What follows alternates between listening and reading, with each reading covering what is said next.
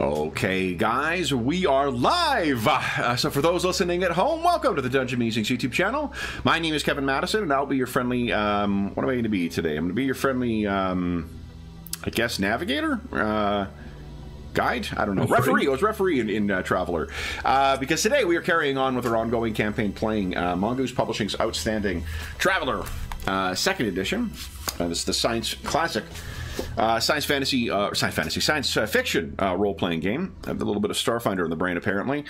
And we are playing through one of their, well, a modified version of one of their pre-made modules that is the Borderland Run. So if you are intending on playing the Borderland Run at some point, just be aware that today's session will contain spoilers. So if you are going to play, come back after you finish playing and you'll see how we diverged from the plot as written. If you aren't intending on playing Borderland Run, or if you've already gone through, well, then welcome. Let me introduce you to the crew of the Rift Wanderer. That's right? Yep. Yep. Okay, good. That's us. As soon as I said it out loud, I'm like, wait, is that the 40K? No, that's a Latin name. I'll go the order I've got you guys on the screen here. Why don't you tell us who you are and who you're playing? First up, we've got Graham. Hi, I am Graham. I'm very excited to be back in the borderlands of charted space. It's been a while, so forgive us if we fumbled slightly towards an understanding of who we are and where we're going, but I do remember that I am Dane Loverick, a former kind of like Black Ops Marine, shady past, too much killing really, trying to escape that, but probably not able to, and has hitched on with this crew of ne'er-do-wells who now appear to be going off in towards the Aslan space with, well, with a very important person. Mm-hmm. Next up is Jeffrey. Hey everybody, I'm Jeff, and I'm playing Alonso Santoro. He is an author and a journalist, and he's traveling with these interesting men to gain some life experience. Nice. And last, but certainly not least, is James. Hi, I'm James, and I'm playing Captain Ganny, captain of the Rift Wanderer. Nice. And student of Space Phoenix University. Yes. A proud grad. He's got his hoodie and everything. So what we're going to do, for those listening at home who may be watching this as part of a later watch through, at the time of recording, it's been a little more than a month since our last session, and it was, I think we've had a couple of breaks in the campaign over the summer. At the time of recording, it's October, nearing the end of October, and we had missed a couple of sessions as well. Jeff has missed all of the summer as well. So what we're going to do just is to get ourselves all caught up in what's happened sort of in the last leg of this campaign.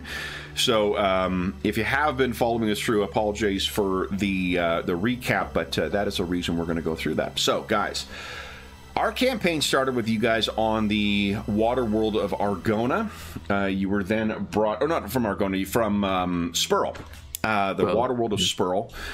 You went from, and let me, let's do a little bit of a montage here. Here we go. So you're on the water world of Spurl.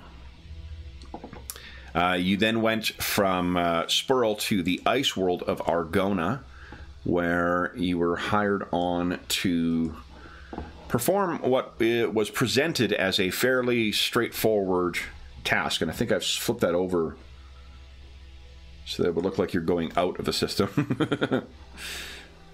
There we go.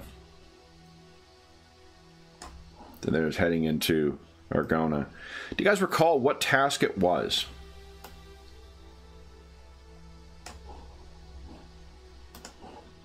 Excuse me. Your employer was a guy named Joaquin Strusum, who looks like... Where is he? Where are you, Joaquin?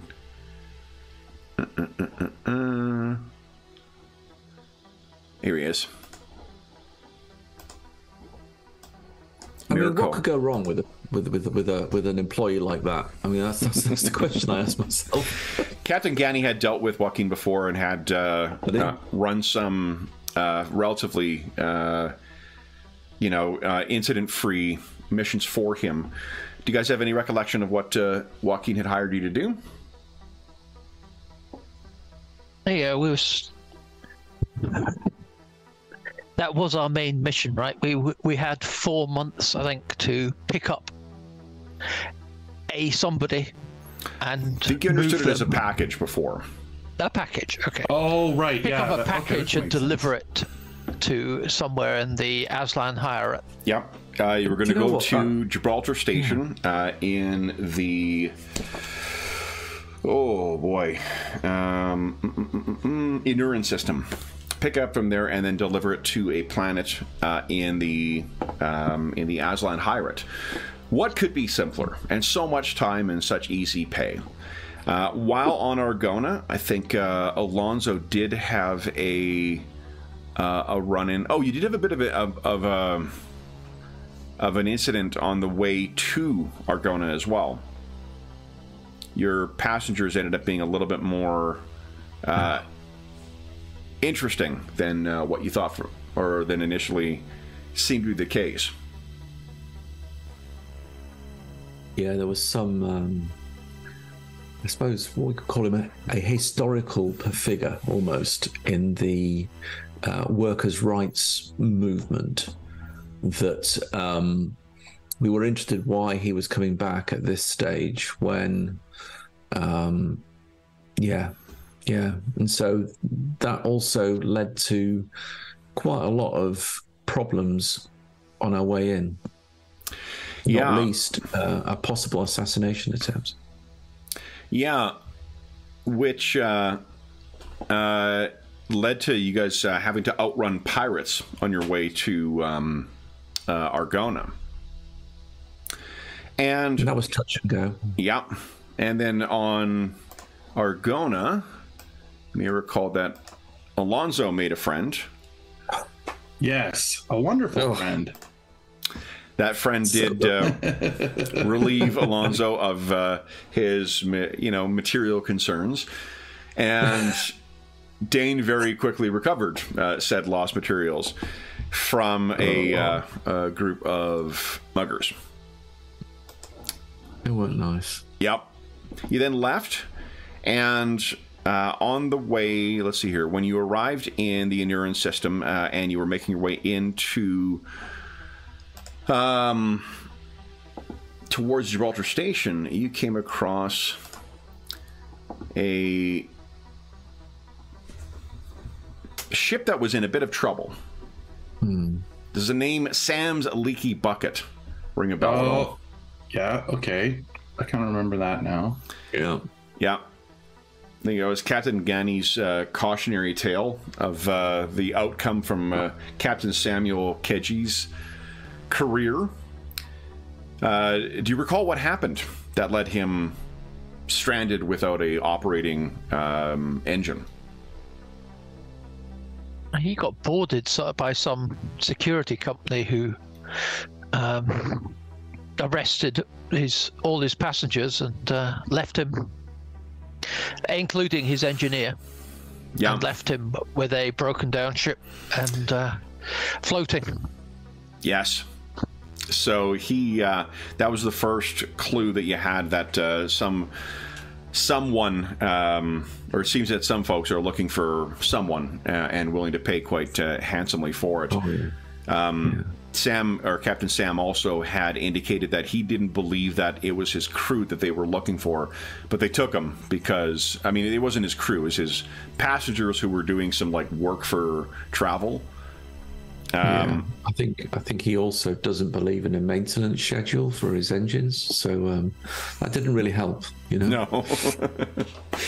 And then when you arrived on Gibraltar Station, you guys, in addition to meeting, I know this is Herndon's claim illustration in the background, Gibraltar Station was just a separate space station in and of itself. There's a couple of people that you met with, one of which was Amalde, Vargar employee of the company that you were to pick up the package from. And that was when you learned that there might be more to this package than you expected. Too much more, probably. Too much more. You also came, I think it was Dr. Ilias who first made the acquaintance of Owen Tian and Mr. Grookson. Oh, lovely. I love them. I love them. What do you recall about those two fine fellows? There was nothing fine about them. That's what I recall. Nothing at all. They were heavies. They were just simple goon-like heavies. I'm trying to remember who they worked for, who we thought they worked for, but they were definitely onto us. And they reflected, perhaps, as per the pirates, a continuing interest, shall we say, in our package, which we were about to meet. And certainly security also at the starport was high. It was locked down. They were looking to prevent anyone really getting out. Yeah. It's going to be a problem for us. Nobody wants this package to get to the Aslan Hierate, is the bottom line. There was also an interesting bit of like bad luck and good luck. Bad luck in the sense that the package, or who turned out to be the person, seems to have been deported from Gibraltar Station. But one of the upsides to that is they were traveling under a pseudonym that happened to be a Vargar word, and that seemed to be overlooked by some of the folks. So you were able to leave Gibraltar Station without much incident or much further incident and arrive on Hernan's Claim. Yeah. On Hernan's Claim, you made the acquaintance of a young Aslan girl who seemed to be serving as the ears for someone else. What do you recall happening on... I think this is what, after arriving here, Jeff, is where you you were not able to attend. I met this family. Oh, okay. And that's when I last played. Right. And that's when the doctor made an impression on a certain other Aslan who seemed to be spying on while you guys were meeting with the Aslan proprietor of a robot shop. Yeah. Yeah, a lot of caution, understandably, because our package, the Aslan, has been, well, we've subsequently found out, has been exiled. Is that too strong a word? Maybe that's too strong a word, but certainly has been removed from the political scene, as far as we know. Yeah, so what you know thus far is that he is connected with one of the clans, and that seems to be the clan that was financing the transporting of him back. You know that his clan has enemies for sure. You've seen photos or vids of him leading a bunch of Aslan troops, and you'd heard through the scuttlebutt before. I'm not sure you guys have expressly made this connection, but in the time that you spent on Argona and then again on Gibraltar Station, you did hear about a relatively recent incident on a planet called Aaron Sear, where an army of Aslan led by a Ihate, a like second son of a Aslan chieftain or noble, attacked the planet of Aaron Sear unsuccessfully. They were repelled, and there was talks about, you know, the skies being filled with Aslan troops and them only barely being driven off. Yeah, I don't recall you discussing that, whether you've expressly connected him to that incident or not, but your characters would certainly be aware of both of those incidents. You also know that he is being hunted by his enemies. That part of the reason you've got such a long leeway. Well, for one thing, there is a deadline for him to be back on the planet, apparently, but also he is being hunted. What else did you guys learn from him or from the others? I know that one of you shared a meal with him as well. Was that you, Captain Ganny, or? Yeah, I think there was 3 or 4 of us went to the family's house. You did, but then you guys also, some of you also shared a meal with him on the Rift Wanderer as well. And there was some wasn't me. chatting. No? Okay. It may have been the doctor then. Yeah, it may have been. So, yeah, and you learned that his given name is Telatoroll, and that he is apparently an Aslan of station. So that was the person who you met on Hernan's Claim. What happened after the meal?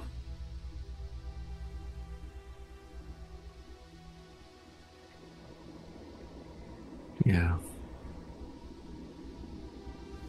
Well, I mean, one of the things that happened was, I think mostly by accident, but that seems to be the nature of Don Loverick's life, really, that he sort of got into a kind of a duel with him. That was after you got him off of Hernan's Claim. That's right. Yeah. Yeah. That's right. We had to get him onto the ship, didn't we? Yeah. Yes. So this was... Somehow... Oh, go ahead, James. Yeah, I don't think I was there, but somehow we ended up buying a robot from the family. Yes. So we got a cargo loader, isn't it, or something like that? Yeah, there's a cargo loader that was purchased, and to justify sort of the time you spent with him, and then thanks to some fancy flying on the part of your pilot, you guys met up with Telatoroll on one of the canyons near Hernan's Claim, because it is a planet, and wearing a Aslan spacesuit, he was able to go outside, meet up with you guys, and then you left the planet with hopefully no one who may be watching any the wiser. After you left, you guys set a destination for Tech World, and there was some discussion of where to go next, partly influenced by the input of Telatoroll himself. So Inurin was where you guys were, and then the discussion was whether how to get a roundabout way to getting it to Tyok, which I think is your eventual destination. Yeah. You do need to stop off at the Sink and the World. You only learned of that after Telatoroll got on board. He said there are 2 matters that need to be addressed before you go. And the thought was that one of the more dangerous things is going to be when you make the jump from the... I can't remember what this is called here. Rift's Edge Cluster, I think, to the Dranaxi chain, which is over here. One of the things he had suggested is a stop on Ergo, a red zone world, but one that pirates routinely travel to. So there is an actual, there is a fairly large place there. You still have, or before going there, though, you had already picked up cargo for Tech World when you arrived on Hernan's Claim, which led to you all traveling to Tech World. And that was last session when we arrived there.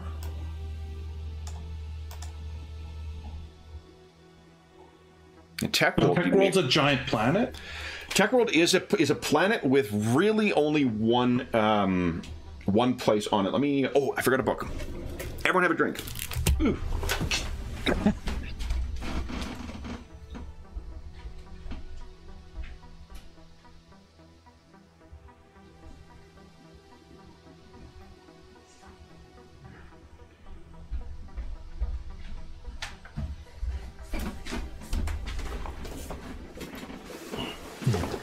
I diligently stacked up what I thought was all the books I would need, and then I forgot my Guide to the Trojan Reach.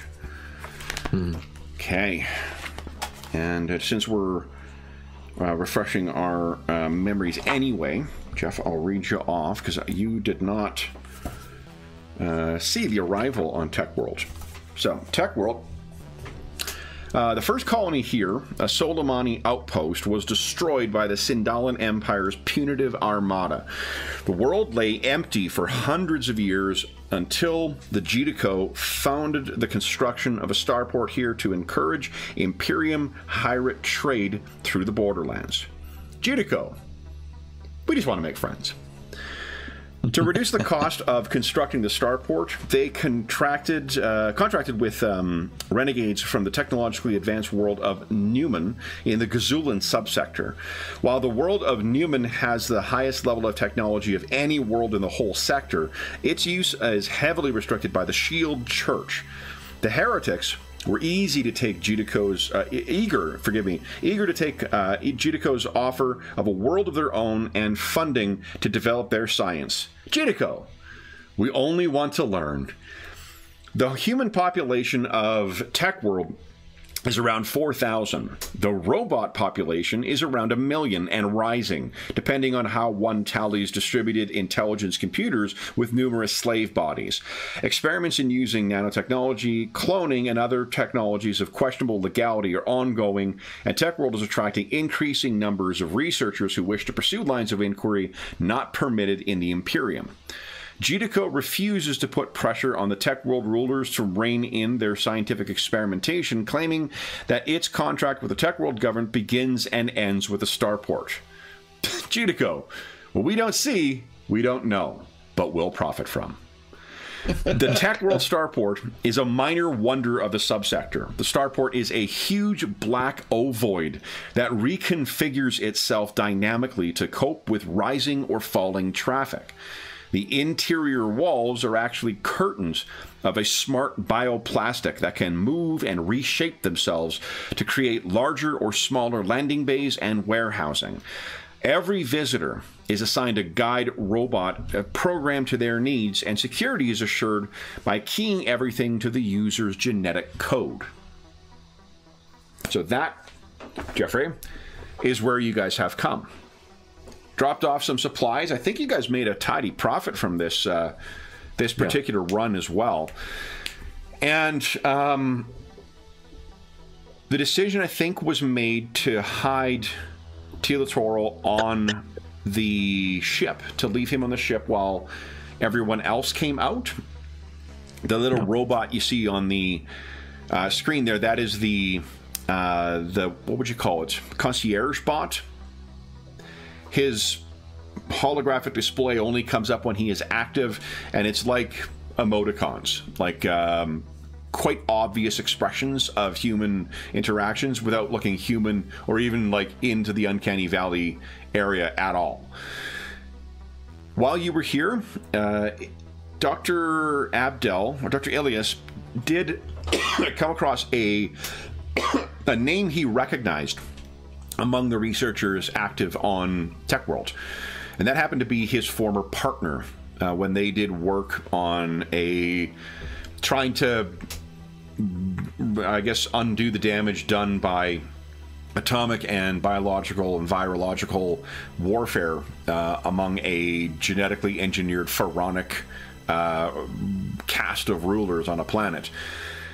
His former partner is apparently active here, and Dr. Ilias received a message from him and a payment of 1 credit.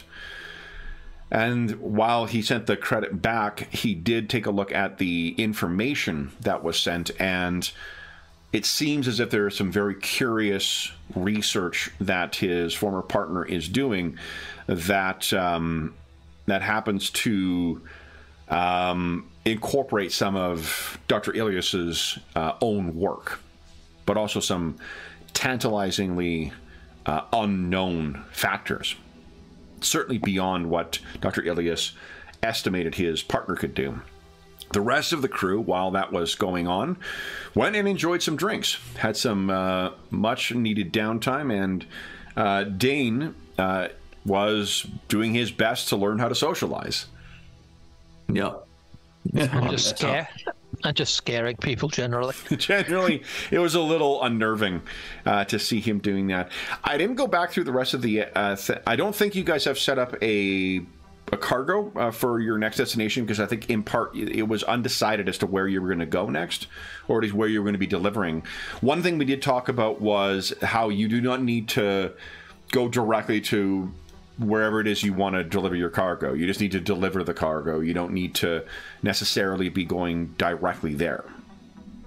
So if, for instance, you wanted to make a pit stop off at one place and then drop off at another, you can certainly do that. Do I have that wrong, Graham? Did you guys sort out your cargo yet? Yeah, I think that was the last thing, isn't it? It was. Loaded We up cargo. had Tech World to Hilfer.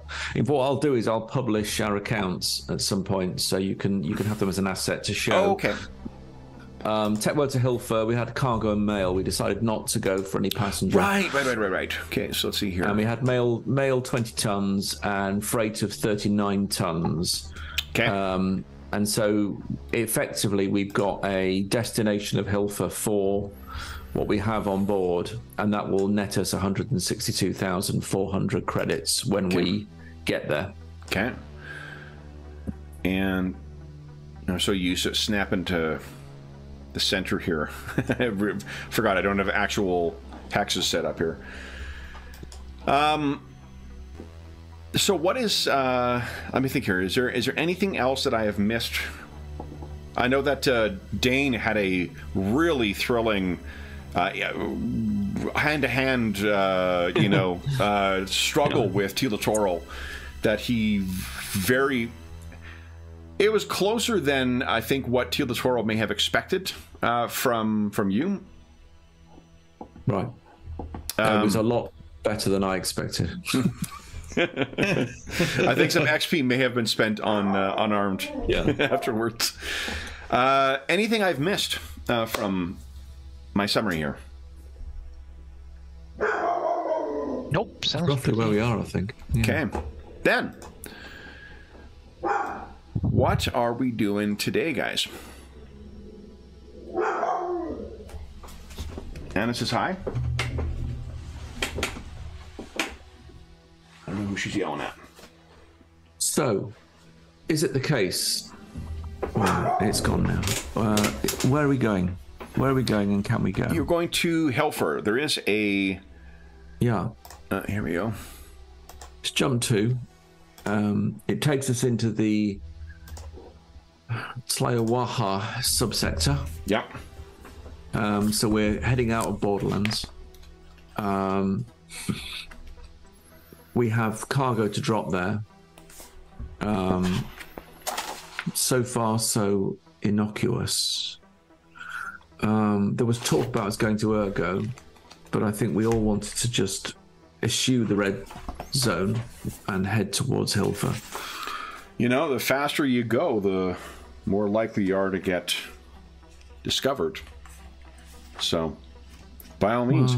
Hilfer is a hot desert world that was once part of the Kingdom of Drinax. The rebellion cost Hilfer dearly as the planet lost the technology to maintain the water reclamation technology that kept the desert at bay. But... I mean, I can just give you my assessment, but as a crew, if you want to head towards a red zone pirate world, then we can.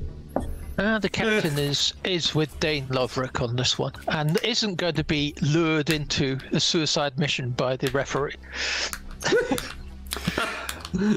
You're assuming that this isn't true.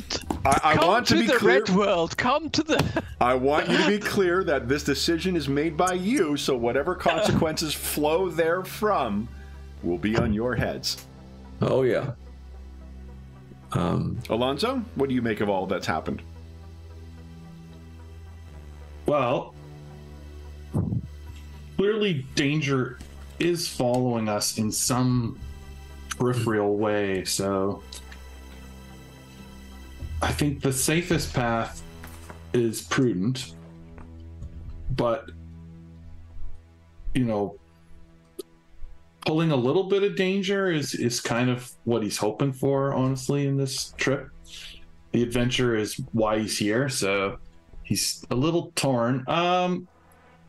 Like, how dangerous is this red planet? I don't know the worlds very well. Depends how well you can handle yourself, I suppose. There are factions of barons on that planet that all want to please travelers that arrive on there too, but there is no real like overall law or whatnot. There's certainly not a planet-wide kind of protection. It's also an ideal destination for pirates, so pirates who prey on people going there when pirates use that base are very likely to earn the wrath of all of their comrades. So the likelihood of you being preyed on by pirates going there is actually a bit lower than what you would expect. If pirates start preying on themselves going there, people will stop going there. So it's sort of a place where they would likely not be. That's not to say that being on the planet is safe. Right. So, I mean, other than a juicy chapter in your forthcoming blockbuster novel, what's the advantage for us? None, really. Okay. I mean, let's be honest here.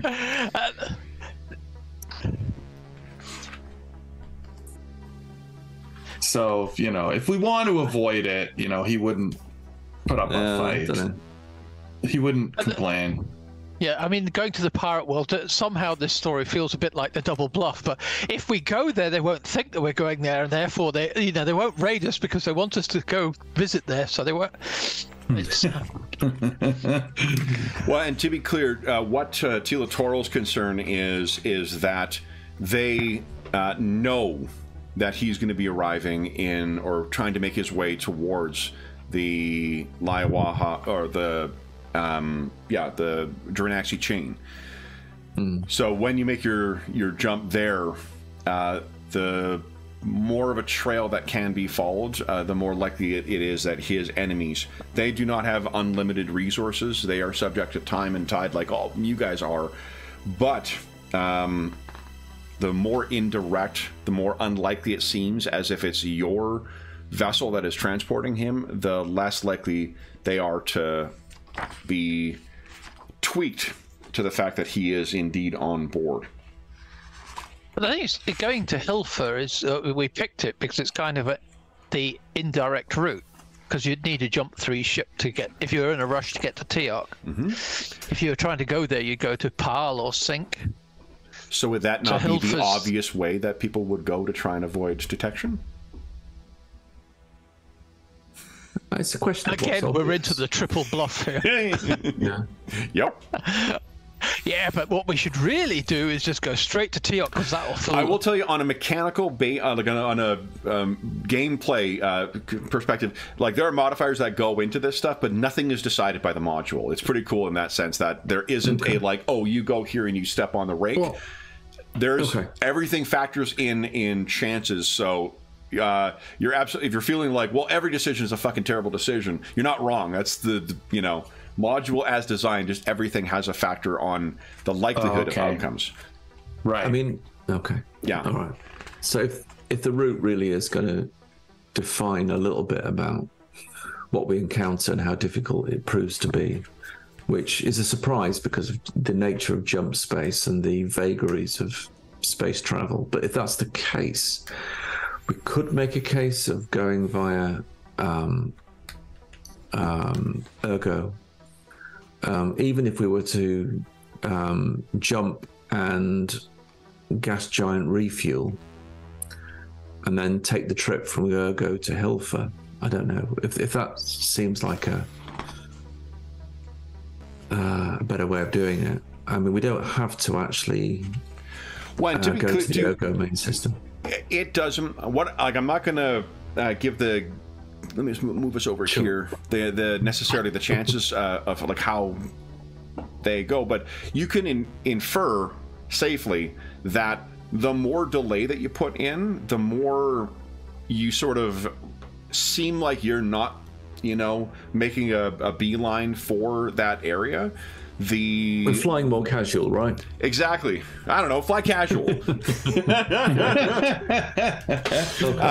The more that, like, there's no guaranteed, like, and now we don't get caught. There's also no, like, and now we get caught. Everything will play into a chance of there being, because I mean they're doing the same thing too. We talked about, I think, on Wednesday. Have you guys played Scotland Yard before, the board game? No? No. So it's a fucking great asymmetrical board game of where one person plays Mr. X and everyone else plays investigators. Mr. X has to reveal himself on the map of London once every, like, 6 turns, and all you need to do to win is be on a square where Mr. X is. But Mr. X makes secret moves for all those intervening turns. Oh, cool. Yeah, it's a great board game. I fucking loved it as a kid. But that's a similar kind of thing here. You're absolutely right, Dane, that they're operating under some of the same limitations too. So, for instance, when you guys left those rent investigators behind, they didn't seem to have their own ship, which means they need to hire onto something, and they need to be subject to that you know, whatever. So. And their communications, likewise, can only travel at the speed of, a boat, whoever their masters may have been. So, but what you can infer is that everything you do to delay the eventual jump to a more dangerous location is going to diminish the likelihood of them finding you. And every step that has happened thus far has likewise affected that. Okay. So we could go to Ergo with a full cargo into the only red beacon pirate system in the entire sector, but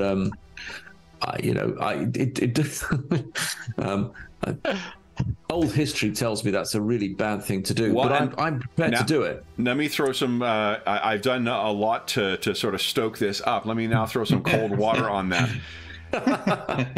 If someone there decides that or figures out that there is a bounty on your guy and is there is very little to prevent them from deploying as much force as they have available to try and take him. Yeah. So yes, Ergo is a very uncontrolled place, and the likelihood of him being spotted is probably quite low. And the people who are moving through there are more likely smugglers or pirates looking for a rest, or travelers looking for a thrill. But if someone does realize, or if someone has figured out, you know what, maybe they're going to be this foolish and go there, then there is very little there. You can't rely on, like, well, they're not going to draw pistols and start shooting on the space station the way you could on Gibraltar Station. And I've got to think that whoever's trying to intercept our cargo and is hiring people, that's probably where they're hiring the people from. Less so. You want, like, rent investigators are licensed than whatever else. You would more go to Ergo to hire a smuggler than you would anything else. If you want to get an assassin, there are more qualified and professional people you can find in, the Aslan have a long tradition of assassins. Ditto for the Imperium. If you want thugs, you would go to Ergo. If you want assassins or bounty hunters, you would probably be looking elsewhere. Okay, well, the best I've got for Ergo is we go there on the basis that we are exploring trade possibilities. Even Ergo has got needs, and it's probably, luxury goods and weapons, but I mean, whatever. Let's do this. Captain Gann, let me just take a look at the just a thought that if we want to just delay things so that we burn up time, why don't we just head out far from Tech World and wait? Yeah, you could go to. You could also go to Spurl. You could go back to some other place. Like we could just stay in deep space, couldn't we, for a week? Yeah, if you wish. We could do that. I mean, that's if you're just trying to burn time. It avoids going to the pirate planet system. Yeah. Because if you go to Spell, then you're going to again attract attention. Then you're going to come back to Tech World, so that's 2 weeks lost. I mean, my suggestion is our cargo is for Hilfer, and that's where we have to take it. We can't generate more cargo until we've offloaded what we have. So my thinking would be go to Hilfer, offload, and then head off somewhere random, head off somewhere out of the way. We don't have to then from there, zone in on Tyok in some kind of way, get through to the world and then, bounce into Tyok. We could, we could visit the capital. Yeah, we could go to Dranax. I'm told it's great there. There's a, a lot King Brian Blessed. Yeah, aspirational. Yeah. Right, like do a nice loop around to where we want to go. Yeah. That's not bad. Yeah. Work round. I like that. I'll also note that for some ships that make the jump between the Rift's Edge cluster and the Dranaxi chain, they make use of fuel bladders. So if you've only got to jump one ship, you can still do it. You just need to have a fuel bladder. You jump, then you have to wait a week, or you jump a week in transit, you arrive, you fuel yourself up with the bladder, and then make the second jump. So it's not unusual for it to be a 2-week period between Tech World and Hilfer, Tech World and Pal, Tech World and Sync. So the mail arriving a week late, not a big deal. Right. Okay. Yeah. So then, is that the plan to go? Oh, did I? Oh, you guys got to have another drink. I forgot another book. Well, I'm only having coffee today, so it's not too dangerous. Yeah. Yeah, I'll need to go and get one in a minute. Well, I'll wait for jump space. Okay, this one I had to blame myself for. I saw it and I'm like, no, I'm not going to eat it today. Yeah, you will, Madison. So there were rules in High Guard about powering down, about making yourself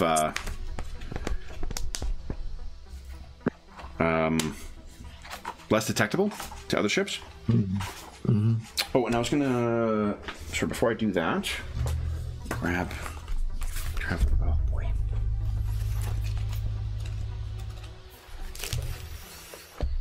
I don't mind at all that they didn't put an actual character sheet in the book, because, I mean, nowadays people are either using PDFs or they're printing off character sheets from things. But if you're running a skill-based game, and you don't have a character sheet in the back of it, the skill list should be on the fucking GM screen or summarized somewhere else in your rulebook. And that is not the case here. There we go. So Hilfer, I notice Hilfer does not have a gas giant. Hilfer does not. You would need to pay. It has a, what is it, B? Star B class, yeah. Yeah. Okay. So you certainly could pay to get up. The B class is going to be comparable to what you saw in Spurl, or Argona for that matter. What is their tech level is a 6 on the planet. Okay. Yeah.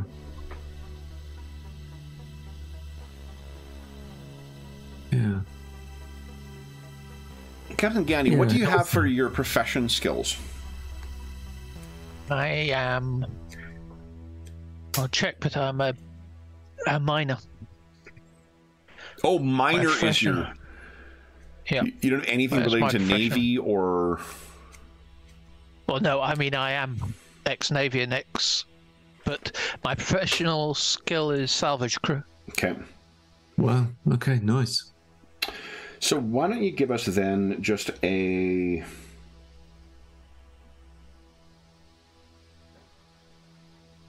flat social roll, please? Also, before we do that, guys, each roll a d6. Let's see how much luck you have to play with today. I forgot to do that at the outset. Yeah. Oh, yeah. Oh, we even had luck in this.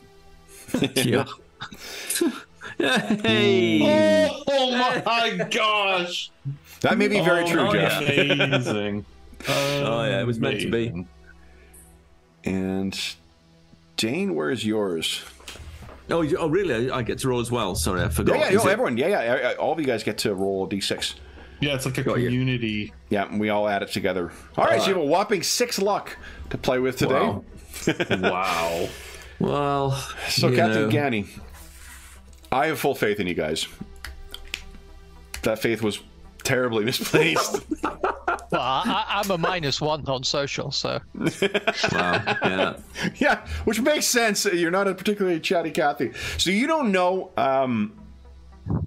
yeah, you have no idea. Social isn't social skill, it's your social status. Right, but there isn't... It means I'm lower class. It's the skill that's used with a lot of those chatty things. So...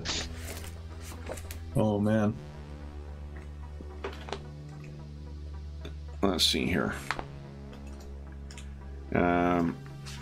Well, with Hilfer, I mean, when you've been to 1B550778-6 world, you've been to them all, right? What I was getting to roll for is see whether you've got any experience with the folks on what do you call on Ergo. And all right, yeah, I think you have which it sounds like it would have been your inclination anyway, but you have assiduously avoided that planet thus far. Perhaps wisely. It's very good liquor, apparently, but that's about it. Yeah. So then, where is that the plan then, guys? We're going to hang in orbit for a week, and then make the jump to PAL. I'm sorry, to Helfer. Yeah, keep the air purifiers and the heaters on just to keep ourselves warm out in the colder space, and then we're just going to do a jump. Yeah, okay.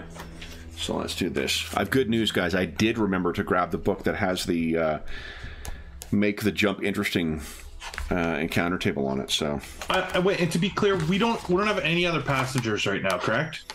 Correct. Yeah. Just our guy. Yeah, okay. Yeah. And we can also take the time to plot the jump and everything. Yeah. Take tons of time. Yeah. Oh, yeah, right. So you get the extra bonus. That's right. All right.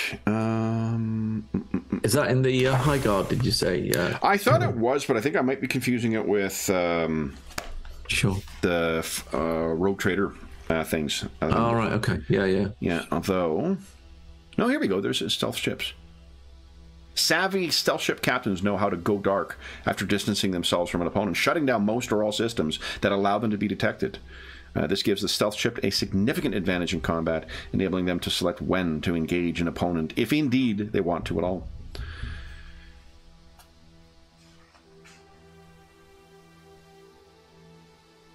Oh, that's if you have stealth technology. You guys have stealth technology on this ship, right? Just like your ample weaponry on the ship? Oh, absolutely. Right. Oh, yeah. It's a real I've beast. got my laptop.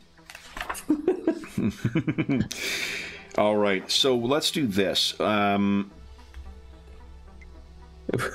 got a strange camouflage painting on the outside. fake hope.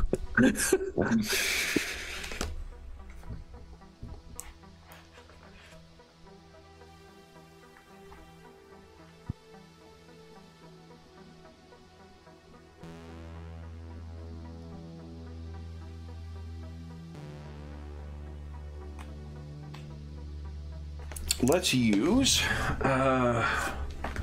let's see here.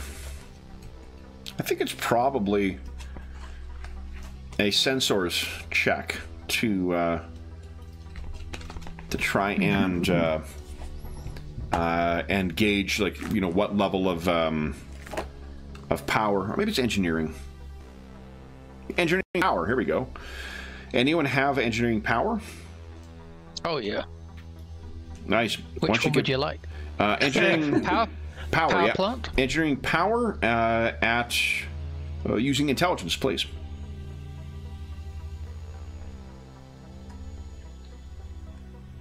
I have no engineering. And you know what we'll do as well? This actually works out nicely. But so for those listening at home, wow, it's incredible.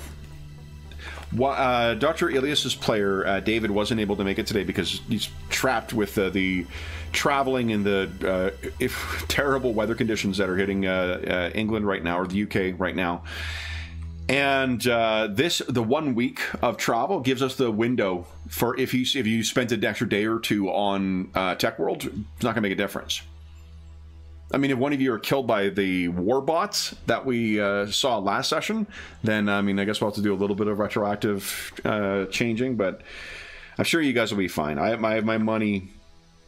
Well, I have my money mostly on you guys. Yeah. Yeah, I think so. All right, so then that's incredible. So you, Captain Ganny, this appears to have not been the first time you have tried to just hide your ship in the blackness of space. Necessary thing of a scout sometimes. Okay. And then since he is looking for something interesting to do, Jeffrey, why don't you give us a 1d6 roll, please? Yes. Come on. The good stuff. All right. Then would you kindly give us a 2d6 roll? Oh, it's escalating. Ooh. It's Okay. a bit random encounter to me. But, 10. That's interesting. All right. So, now, last one, Jeff, would you give us a 1d7 roll, please? Oh. Whoa. This is the next 2 hours of gameplay, guys. I hope you enjoy. Stressing the ability of Roll20 to roll different size of dice. You now roll at 36.24 D-sided. No, I'm kidding. And so Dr. Elias normally manages the comms and the sensors. Who do you think among you is monitoring it when a message comes in? Comms. Anybody else? I've got sensors, so I guess Right. it'd be me again. Electronic. Is it communications? Electronics. Yeah, I have sensors a little bit too. Sensors. Okay. Oh, well, if you've got sensors, then you Excellent. do that then. Yeah, because you're probably busy with more important things. Okay. Well, and you guys all need to sleep at some point too. So you have a week of further training, or that you guys are expecting to have as you're just waiting in space here. Alonzo, it seems like there's a lot more just sitting around and waiting than what you, than what you were expecting, perhaps, from your wild adventure among the stars. Right. And it is, let me think here. So it is the first day that you guys have drifted off into the Tech World system and found a place to kind of to hide. When Alonzo, you get I want to grab one more thing because I want to make sure I don't get this wrong. I have one more book. I should just bring all the goddamn books in one go. My goodness.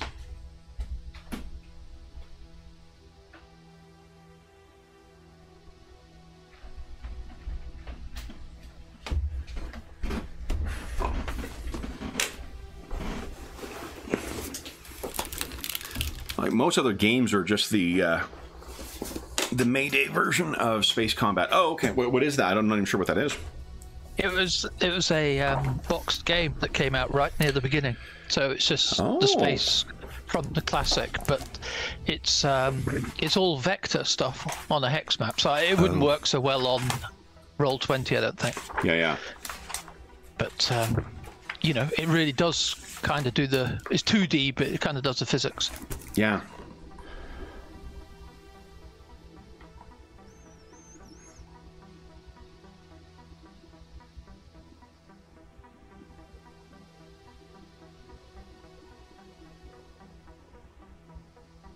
Okay. So, what you are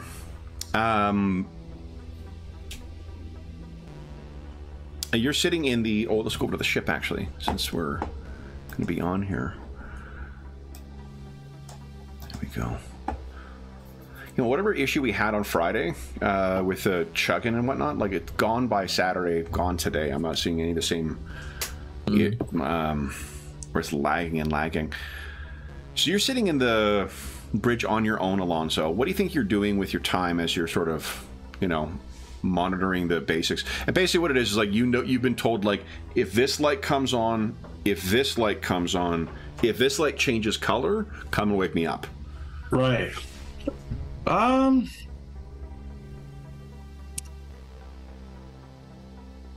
I think I picture him as the kind of person that, you know, when I was a kid, I used to my parents would get me these travel books, right? They would just be like, have all these puzzles and crosswords and little things to do. I imagine he's got like some kind of crossword puzzle book or something along those lines. Mm-hmm. And, you know, he's like sitting and doing something very old school like that, very 20th century, because, you know, that's the kind of stuff that he loves. And it's probably like trivia about, you know, the old world or whatever, and so he's probably sitting there enjoying this crossword book. So you're going away when there is there's a strange kind of like squawking sound that comes through on the almost like feedback of like a mic too close to a speaker kind of thing. And I can't remember, you're trained in sensors? Yes. Okay. With one level in sensors, Yeah. So then at least, well, that's computers, isn't it? There's a subscriber. Electronics. Electronics. Okay. Electronics, yeah. Okay. So you know for certain that it should not make that sound. Right. Would you give us you're not trained in electronics comms, right? Yep. Comms, computers, and sensors. Give us a comms check, please. Electronics is sort of my thing, actually. Holy shit! Amazing. So here's what you actually, we can jump a couple steps forward here, because what the degree of success of that is like a 6. Is it margin of success in this game, or is it degrees? It's what you rolled minus the target. No, I don't remember the nomenclature. Oh, sorry. Sorry. Which is it? Yeah, it's one of those.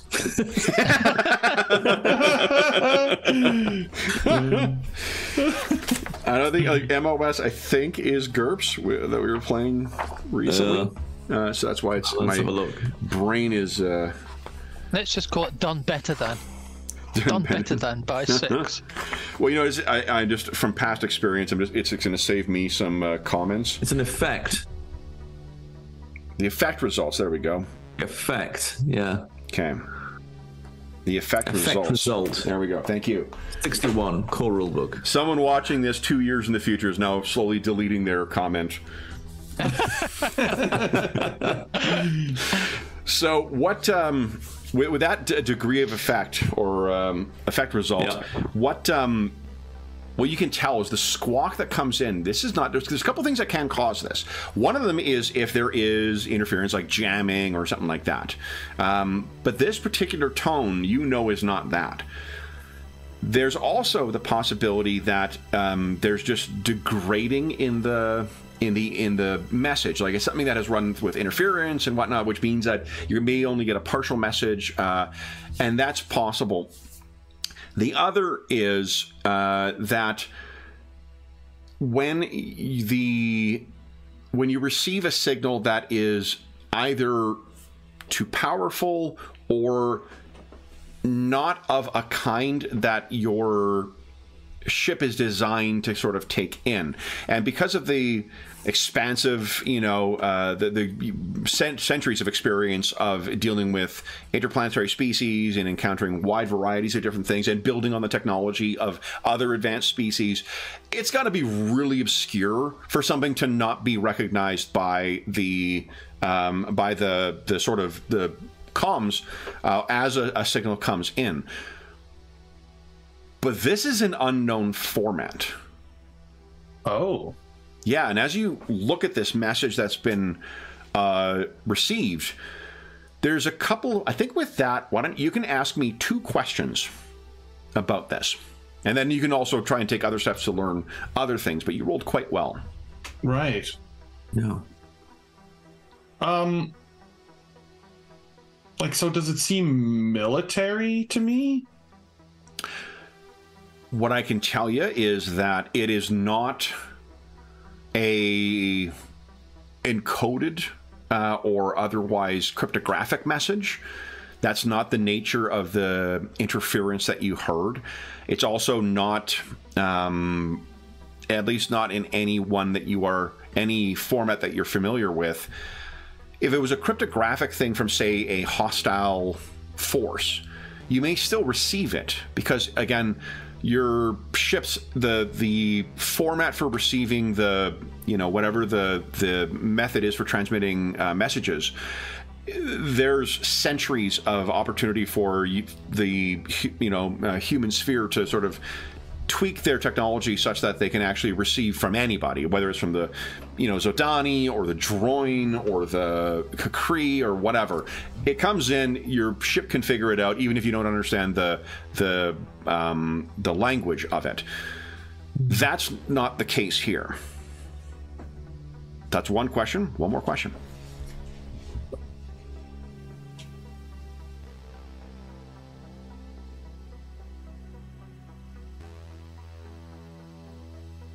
You can feel free to get the insight from your crew, if you'd like. Yeah, I think at that point, when he would probably, you know, like you said, wake them up or whatever, and like, okay, guys, this is something we need to check out.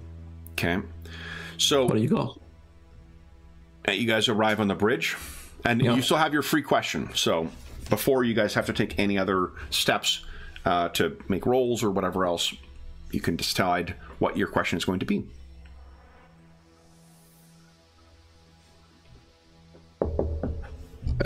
Is it sorry, this is not a question for you, Kevin. This is a question internally to the crew, just to check.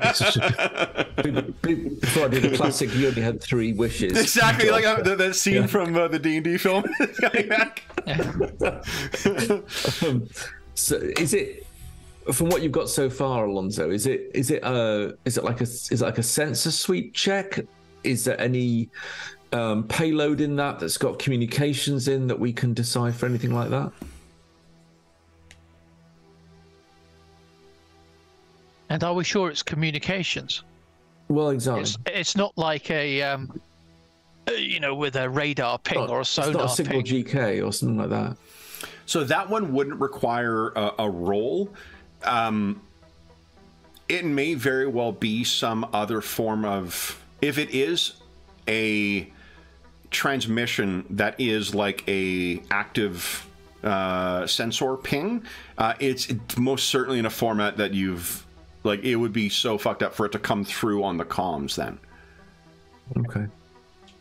It would be alien to anything that the common, you know, accepted knowledge of the different species would have this far. That doesn't mean it's impossible, certainly, but that would be, it feels like a question. I'm not asking yet, but it's it feels like it's comms then, rather than sensors. It's something that's it's a package that's coming to us, maybe broken up. I think so. Something that's trying to communicate. Yeah, even if it's broadband, not specifically narrowband to us, it's something that we've picked up. Maybe, is there any way we can dig in to get a little bit of the signature on that comms, something about its derivation? Maybe we could ask that.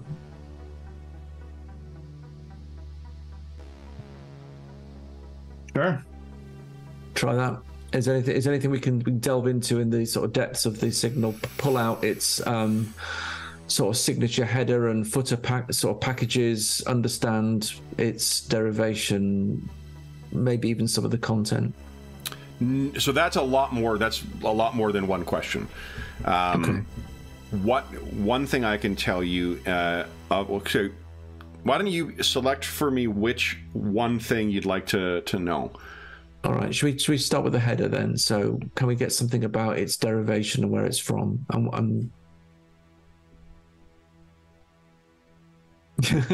Yeah. Are they right on top of us? No. We cut outside. There's this giant disc-shaped ship going. Yeah. Yeah.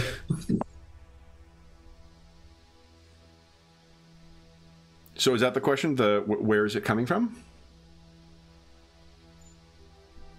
I'd like to know something about the nature of the derivation of the message. So can we decipher from the header information what kind of a message this is, and sort of something about its nomenclature, so we understand maybe what type of message it is? So there's a couple of things you're asking in that same question. You're asking what type of message it is in terms of the character of the message, and you're also asking about the origin of the message. Okay. Any preferences, guys? The origin would be... Okay, yeah, let's do that. Do you think? Go, Alonso, Yeah. what do you think? Yeah. Yeah, the origin seems very important to me. This seems to have been transmitted from Tech World. Oh. Okay.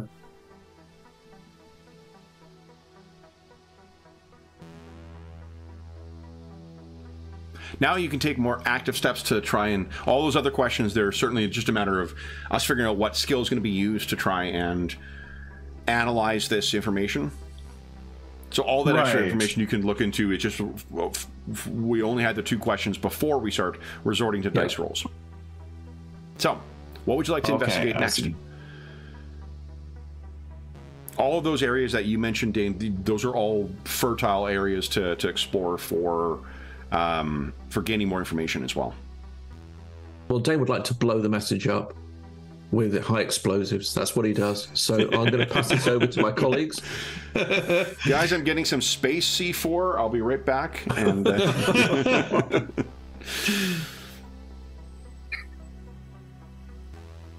Come on, boffins, sort it out. Yeah.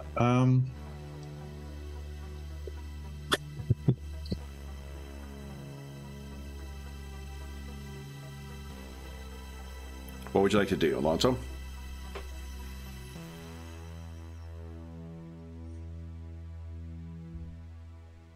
Well, I mean, we know it's coming, where it's coming from. We know that we can't read it. It's not encrypted, you said, right? So it's not in a format that is encrypted that you are aware of. It may very well be encrypted as well.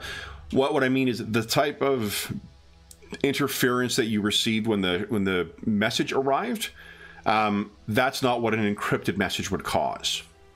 Right.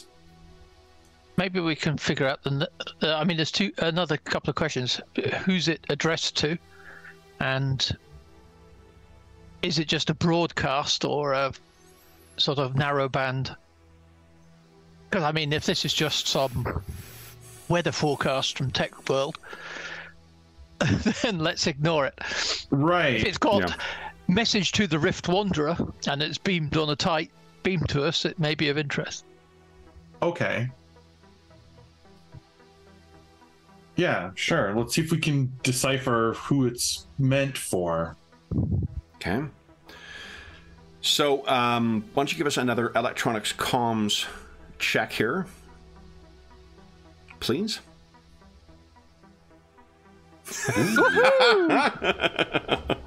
That's incredible.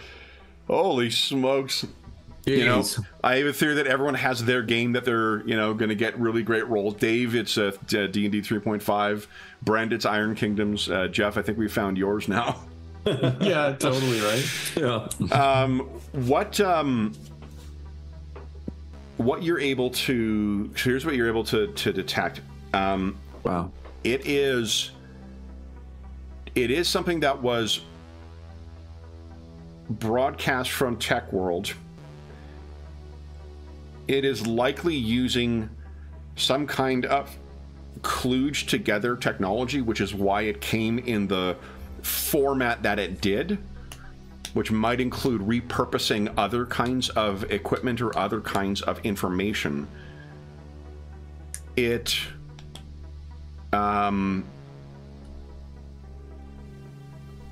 strange. It has characteristics of, because you rolled so well, and I think you're into kind of this weird, you know, obscure tech. There is I mean, once humanity went into the stars and found humanity waiting there for them, and found, you know, space dogmen waiting for them, they realized that there was a greater hand at work here. And while those who worship a greater, you know, being may say it's the work of a higher power such as that, those of a more, what would I say, more temporal mindset would see the hand of an advanced species. Now that species, there's all sorts of theories as to what they might have called themselves. They might have said, or, you know, what they even, like, the nature of these beings may have been. But one sort of general accepted term that you'll know who you're referring to is the ancients. Oh. Millions of years before the emergence of any of the other kind of powers that populate the galaxy at present. What you know is that there are tidbits that, you know, this hurts the, well, God must have done it, you know, theory or school of theory, when you found tidbits of technology over the centuries that were from the ancients or seemingly attributed to the ancients.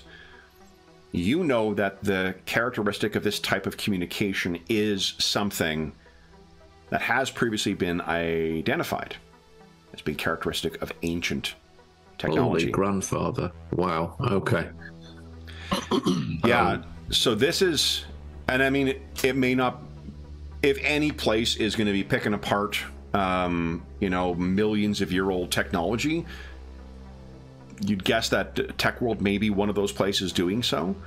But to then use it and repurpose something like that to send a message is unusual. Fair, okay. So it's definitely unusual. Yeah.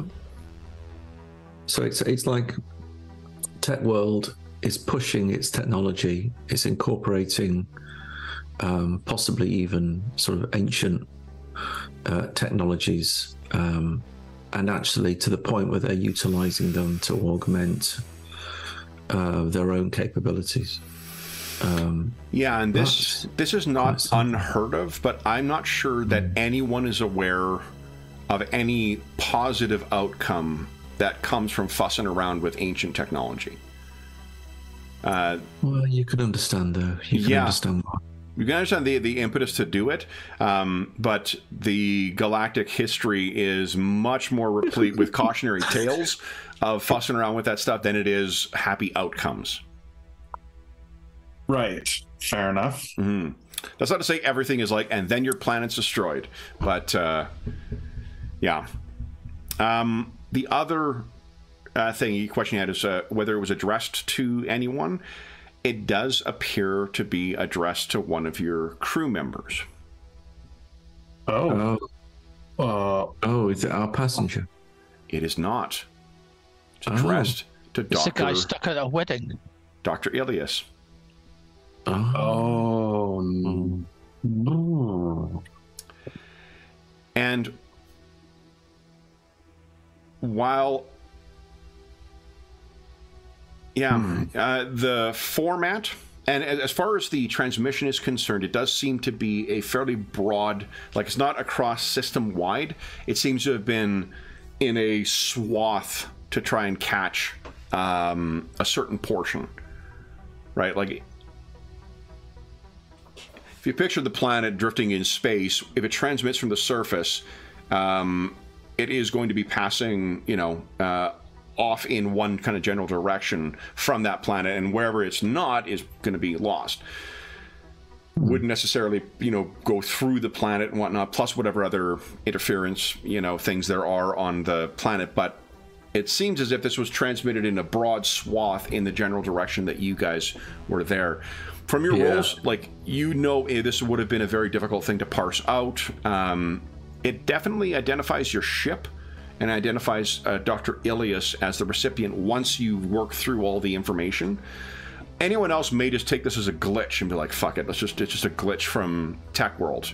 You're not wrong in thinking that Tech World has, in addition to all the other technologies, it tries to explore. Communications technology is a big area of topic. If anyone can crack the nut on light speed communication, that's changing the entire galaxy. But if... but it would take some doing in order to crack this. And the final curious thing about this curious message is there is only a single word transmitted. Oh no. Okay, not 2 words, just one. Oh God, that's not the word we wanted. I'm not sure there was a good word, but wouldn't it be better if it was something like let's just leave him. Oh man. Yeah. Goodbye. Would do it.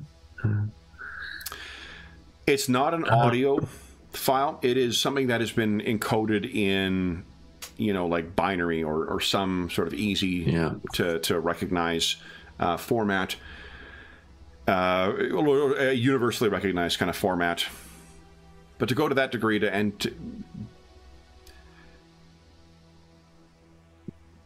have a message that makes use of such advanced technology, but to have it to communicate only a single word, what do you think that implies?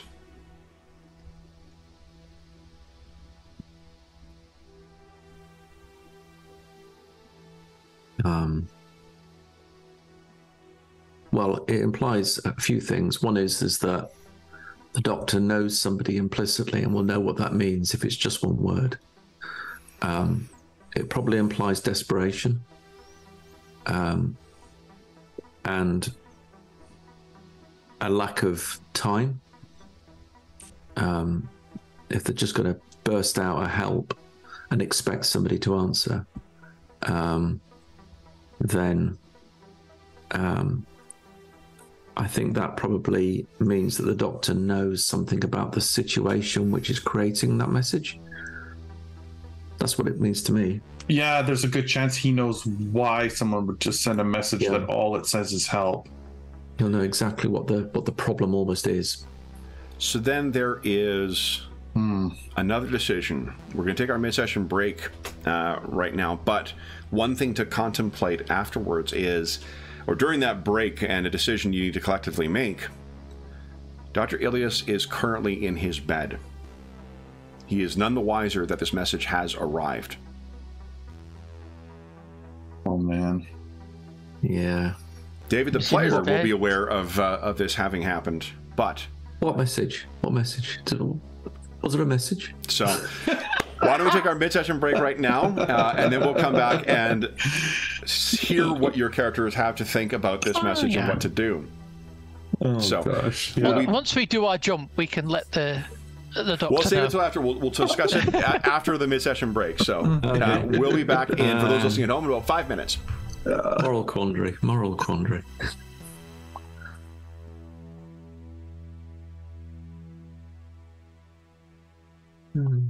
That should...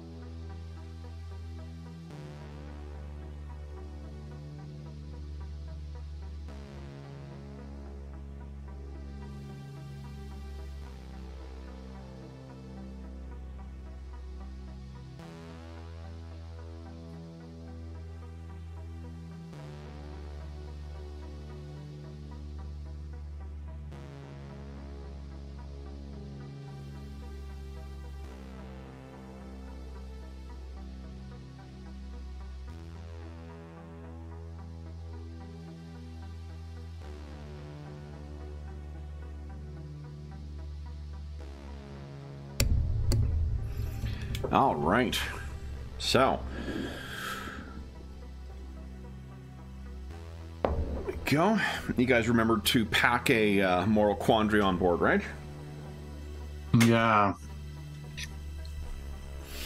Now, this falls under an SEP, though, according to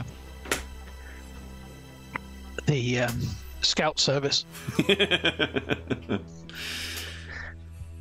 So, we could picture that all three of our travelers are in the darkened interior of the bridge.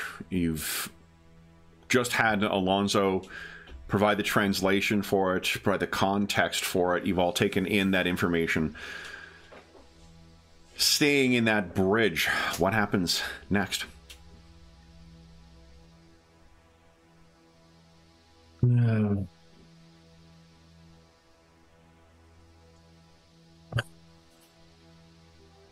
Well, I guess we should ask the doctor. Yeah. I mean, We have to go back to Tech World, aren't we? We have to go back. Can't believe it. Yeah, I don't know that any of us feel comfortable just ignoring this. No. Never leave a Marine behind. Yeah.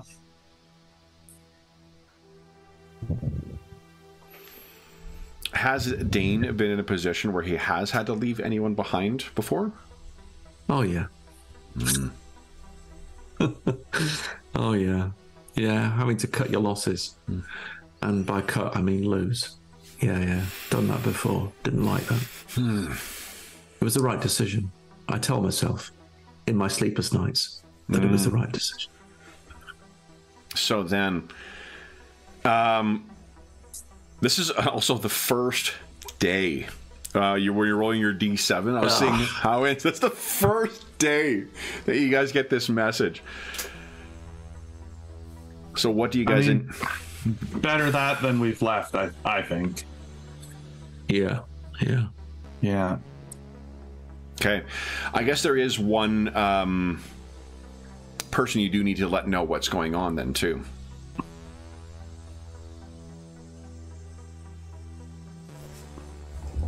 Yes.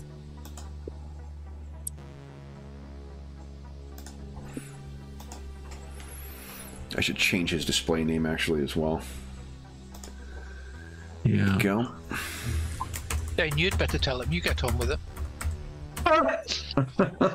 No one wants to tell him. Oh, God.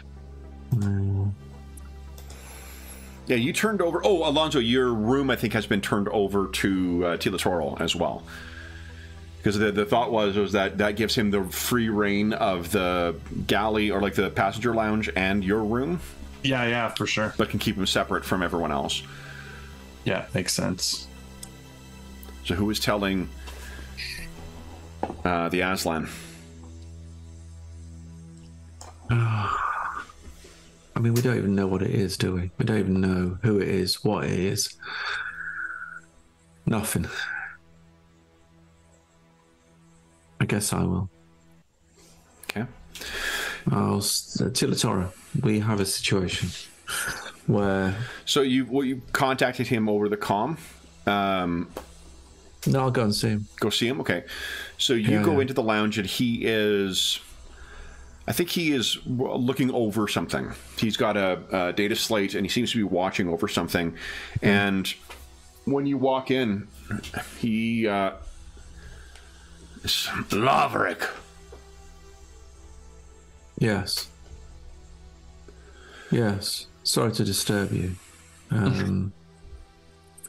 We have a situation which we needed to tell you about. He stands up. Yeah, we've had a communication.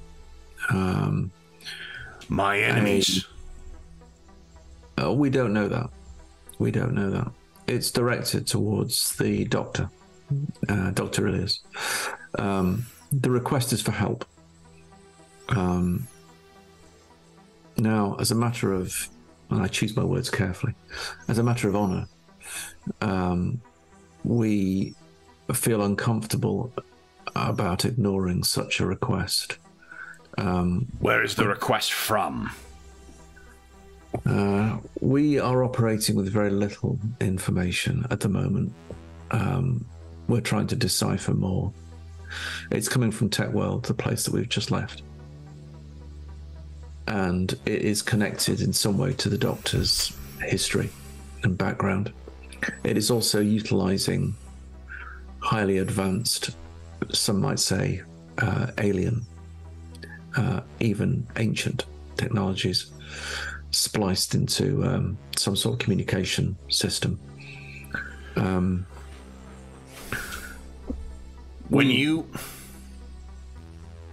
I know you are one to not parse words, Laverick. When you say ancient technology, you mean those who came before? I mean the Forerunners, yeah, the ones that came before. It's remarkable that we received this message, particularly as we're powered down and out system, and yet this message has come to us. We're all uneasy about it because we don't know enough yet about the nature of the message, but there's clearly something that is related to the Doctor's past that we need to explore. And this may delay us from our prime objective, which is to get you home. Do you feel by taking these steps that it risks exposure? We know that there are people at Tech World who want to prevent you from heading to your destination. And so any return there increases our risk profile.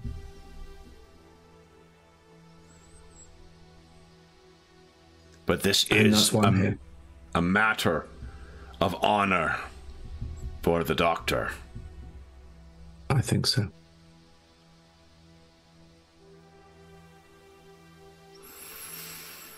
Which we should expedite. It's the right thing to do. It is the honorable thing to do. Yes. But you need to know, and that is also the right thing to do. Laverick, did you come to ask my permission or to inform me of what you are doing? I came to inform you so that you are aware of what we have decided we must do. There's a low rumbling growl that begins seemingly in the barrel of his chest. He doesn't usually get told, does he? Really does not. Yeah. But what comes out is probably the closest that this Aslan is likely to offer of a guffaw. Or he seems your explanation of it and your standing up to him seems to have met with his approval. You seem to have turned your mind to this course of action. You have considered then what to do with me in the interim. We feel we should continue with the strategy that has kept you safe for now.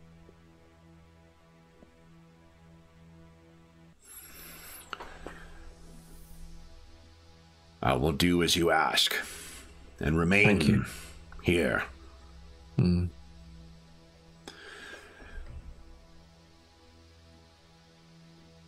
Your candor is appreciated. You can always rely on that. He nods. kindly keep me informed. Actually, probably would say kindly keep me informed of further developments. Laverick. Yeah. He's been about of as accommodating as he is likely to be at this point. Yeah. He's not Canadian. He's not going to be nice about it. Exactly. He's a Canadian Aslan. Oh, what's the story? Okay. So he goes back. You leave, and you can assume you've informed everyone of what the. I guess how do you advise Alonzo and Captain Ganny of how that went? Yeah, I'll just tell him straight. He's prepared to go along with it. He's not used to being told what to do. He accepts that the strategy of keeping him confined and out of the way is the best of not a great situation, and that we have leave, as it were, to continue to explore what this help message means.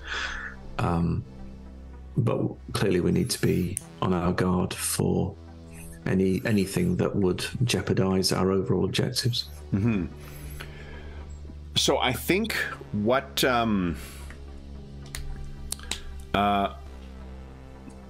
we'll assume is that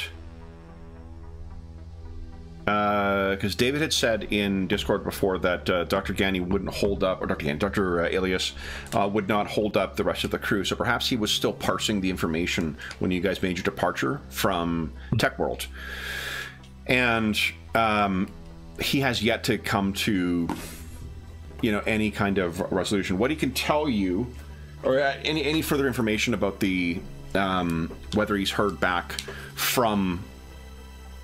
Oh, so this is what he's told you. This actually works out kind of nicely. I'd rather be lucky than smart. You find what he tells you is that there was a local doctor who he has dealt with before. Let me see here. I'm sure I've written it down here. This related to his research. Yeah, Dr. Dywin Bancroft. Yeah. So he had mentioned before that he had worked with Dr. Bancroft previously on that on some other mission that eventually led him to selling a hospital ship and taking up with Captain Ganny and financing the Rift Wanderer. What he tells you is that he had received that information from, there was a message with a 1 credit payment. And when he looked at the attachment to the message, there was all this information that seemed to have an unknown, parts of his work. Basically, it was something that was, how to put this? It was, the way I described it last time was that it's as if it's like a torn page out of a book, where he's got an incomplete, whatever the biological or genetic equivalent of that is, where you get a snippet of information as opposed to the full degree. Then that's what he has received. He's received this, and in that snippet, he found parts of what was his work, things that he had pioneered in that work with Dr. Bancroft, parts of Bancroft's work, and then something else much more advanced. He had tried to go back and accept the payment, but had not received it, to try and find out more, almost as if it was sent as something to try and to tantalize him. But he left with the ship, not wanting to compromise your overall mission beforehand. You guys drifted out into space. You were waiting for about 18 hours, and that's when, Alonzo, you got this message. Right. So that's how much he can tell you. He knows that there is a former colleague now. This is not a, the setting of Traveler is not really a pulp or high fantasy setting. So to call someone an enemy is probably not really grown up enough of a way of describing it, but he would describe this guy as his enemy. So, okay. Bancroft was on there. Bancroft sent him this information. And, yeah, then there's this message from Tech World. So that's the additional information that you would have to operate on in the, 3 hours that it takes you to get back to Tech World from where you were drifting. Okay, can we run any sort of library data, Tech World library data on Dr. Bancroft, his or her? His. Daiwen is his name. Daiwen.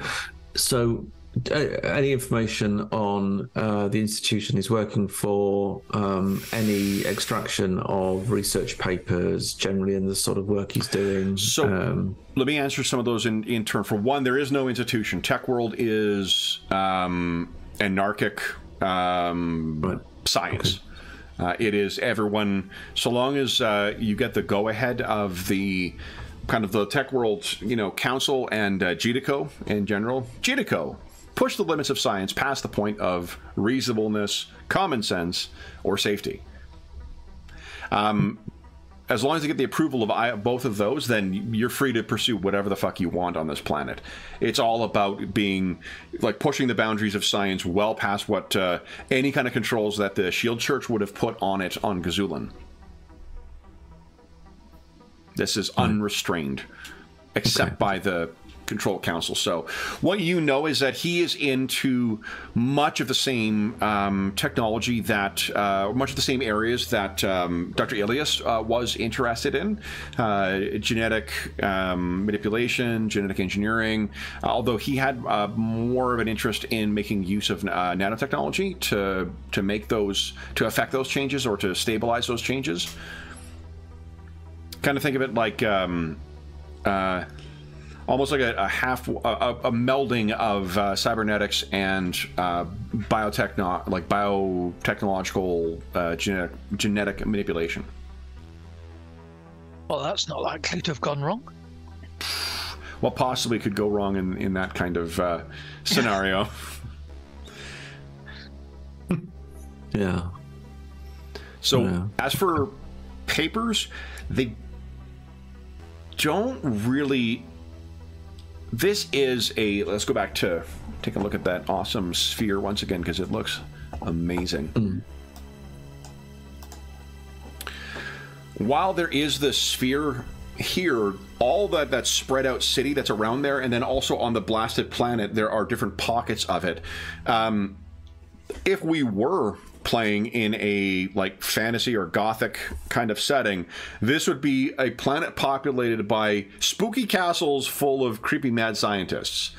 We are not playing that kind of setting, but that is a very apt comparison for what is going on Tech World. This is science unrestrained by any kind of oversight other than other mad scientists.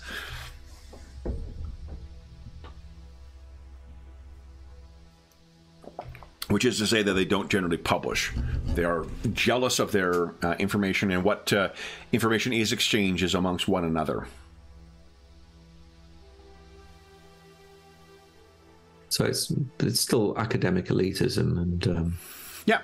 And there may be, there are definitely all of these people would likely be aware that, or at least have an understanding that to a degree there is an element of collaboration that is necessary for advancement in it too. But if you are the kind of person who wants to go and live alone with 1 million robots on a planet full of mad scientists, you probably have some personality and ego issues to start with. So from what Dr. Ilias tells you, Dr. Bancroft is an absolute son of a bitch of a son of a bitch.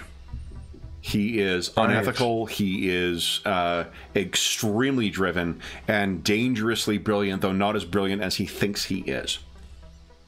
It would be a shame if all that caught up with him in some horrendous kind of a way. So shall we go deliver the mail then?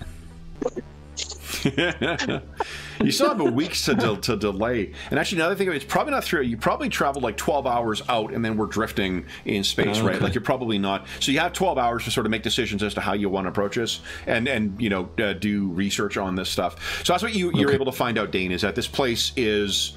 You may be able to push things. You guys have a genetic, registry already with the Tech World kind of spaceport. So there will be another identical, service droid ready to approach you.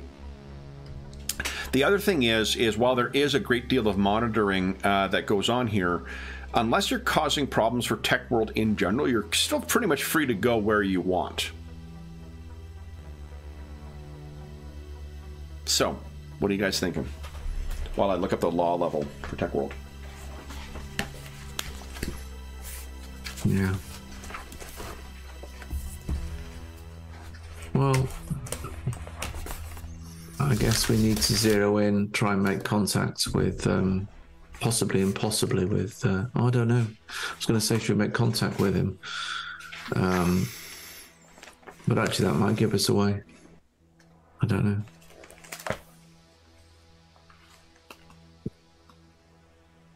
But we need to isolate and find him, assuming it is him that we're talking about here.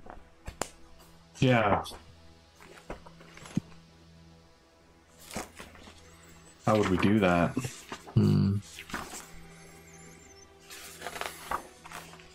I mean, I guess, can we use the sort of communication? Yeah.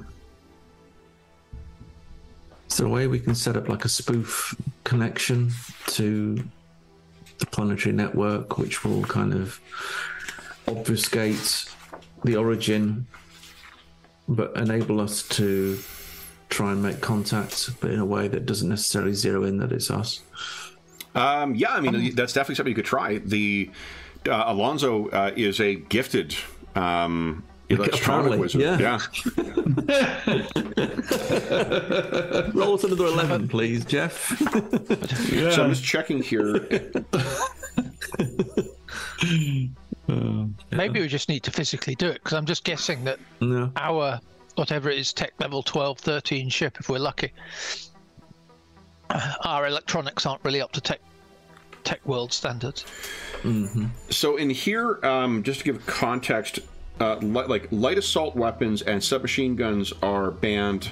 Cloth armor is banned, but personal concealable weapons are permitted on the planet, and mesh armor would be permitted.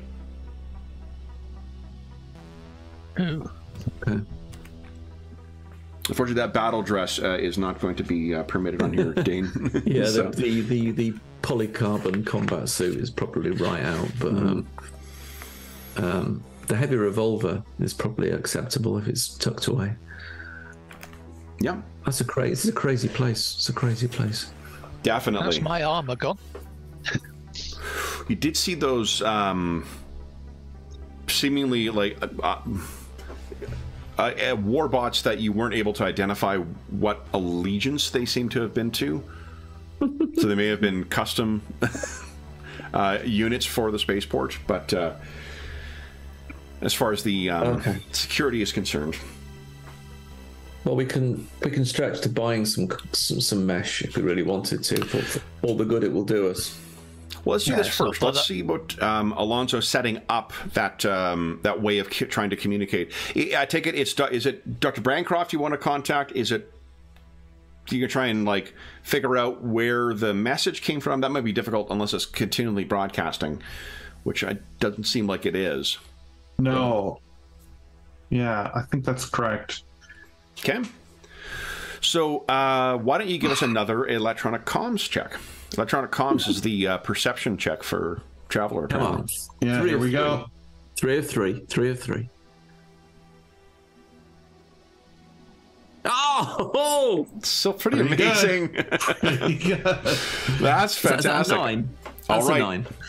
So Alonso is fairly confident he's got it set up in such a way that they're not going to be able to track back to you. You're maybe getting in closer and you're bouncing it off of some local, some satellite that is around the orbit in Tech World. They tend to lose track of that shit as they're putting it up there anyway. So you have a way of communicating that is indirect. But how do you wish to do so? Or what do you wish to say, I guess, is more the point. Yeah.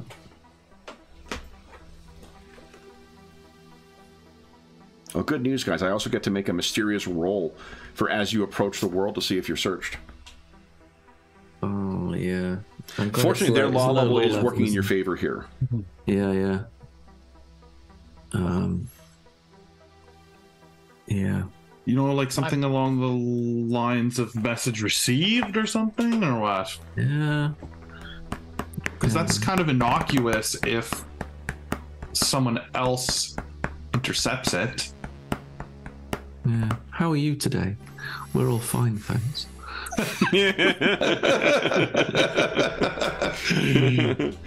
Boring conversation anyway. So. Oh my gosh. The rain is heavy.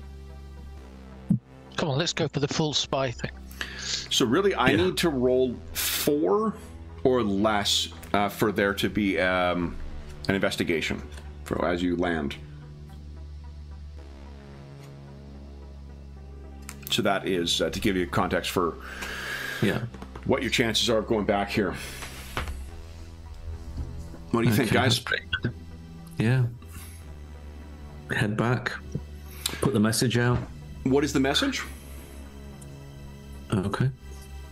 Message received. Message received. How are things going? And that is just to Dr. Bancroft in general? Yeah. That was the thought. Yeah. Start there. Okay. So that is sent. And then it is shortly thereafter, maybe 15, 20 minutes after that has been sent, when you receive a reply. I'm assuming you're leaving your spoofed connection up, Alonso? Yeah, I mean, I think that's the only way we know how to get back to him. Who is this? Oh, yeah. How do we answer that question? Yeah. I can tell you, because you would probably say this as well, Alonso, that came back using conventional comm stuff. There's no encoding, there's no other strange stuff. It is the message that came back is just in conventional thing through the spoofed connection. Can we run a trace? Can we run a trace in the origin of the message?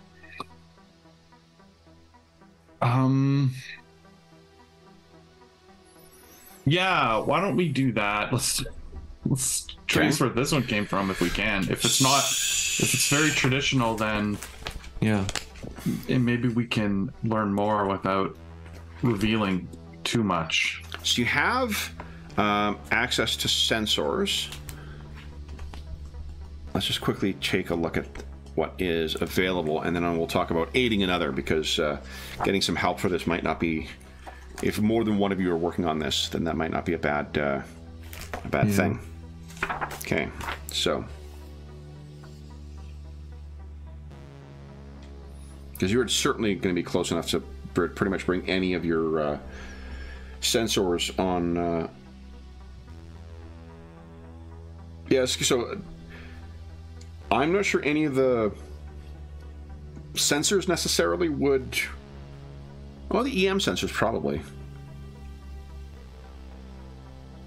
Yeah. Computers? So EM, yeah, you would have full access at this point.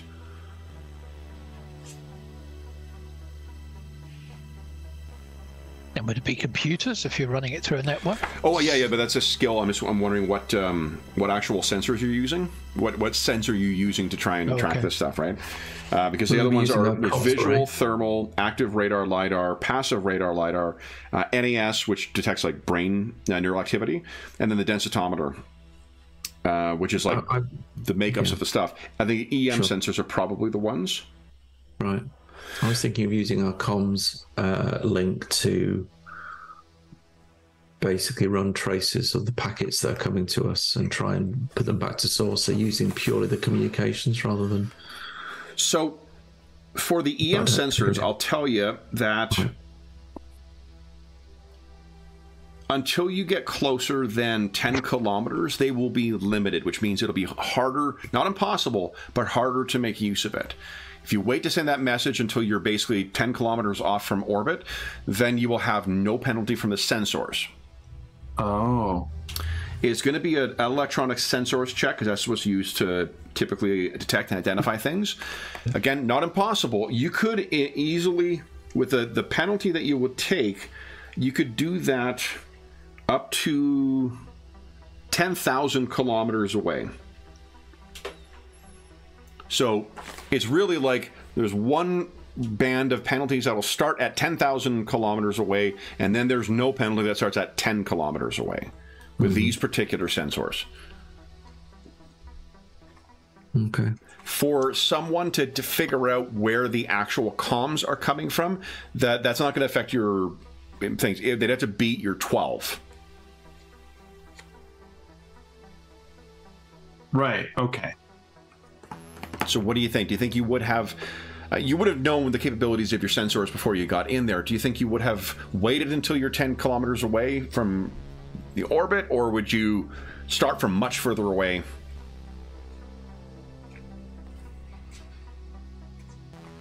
What do you guys think? I think we wait. Sure. What do you guys Close think? over? Yeah, it's fine. Okay, so there will... sorry, go ahead, James. No, I agree. Okay, so then you will wait until you're in orbit, and then...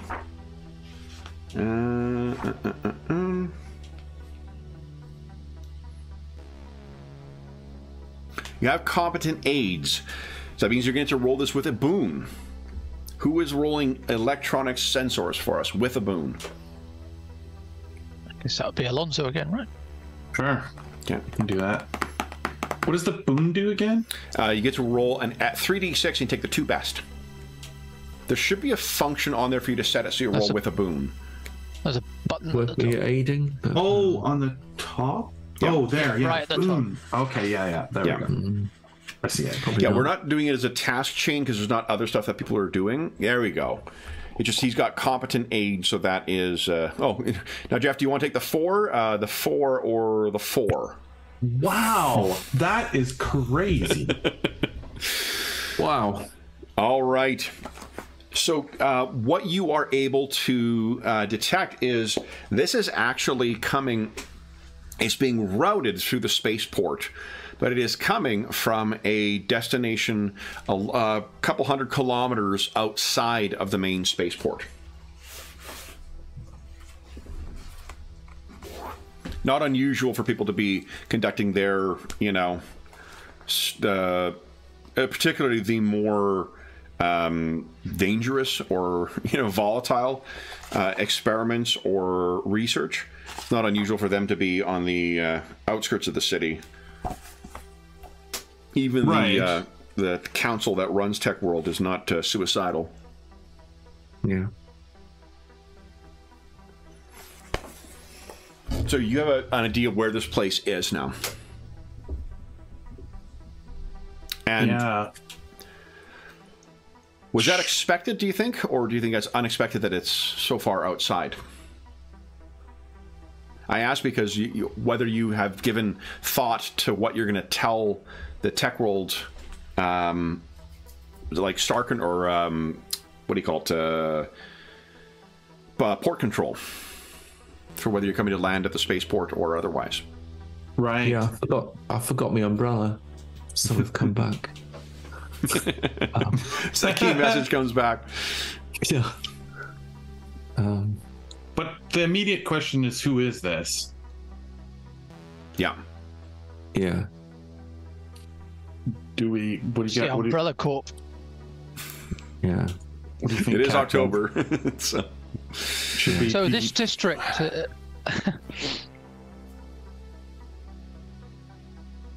These are the people that are holding him, isn't it? Or am I just being overly suspicious? I think he's managed to get a message out to us via rather unusual and esoteric means. And the message we're getting back now is from the people who are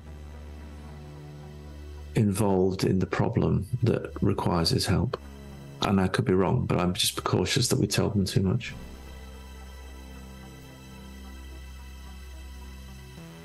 So then, how do you want to answer it? Cryptically? Yeah, probably. Those who wish to help, we could say. Could, or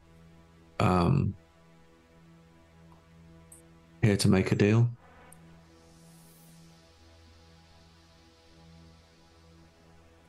Yeah, but the message originally wasn't coming from captors, right? It was coming from the person themselves. Don't know. Well, I mean, normally your kidnappers don't say help. No. They'll send a message like, you know, ransom. Right. So, last thing we know then is that he was at liberty to some extent. Yeah. Or at least he was clever enough to get a message out.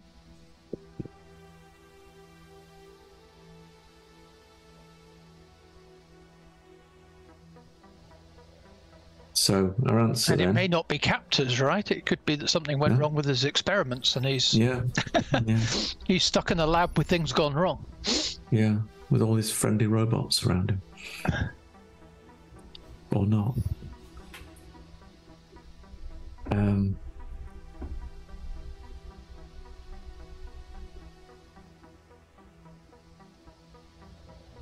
I don't know. Maybe we just answer a question with a question. Who are you? We could.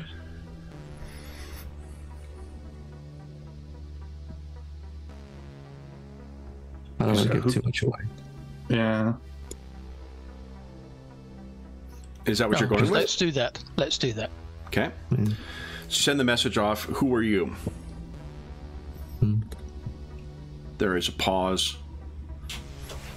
There's a mysterious roll. God. There's a table for that. There's clearly a table for it. Oh, God. Got a bad feeling about this. Yeah. I would say. There is.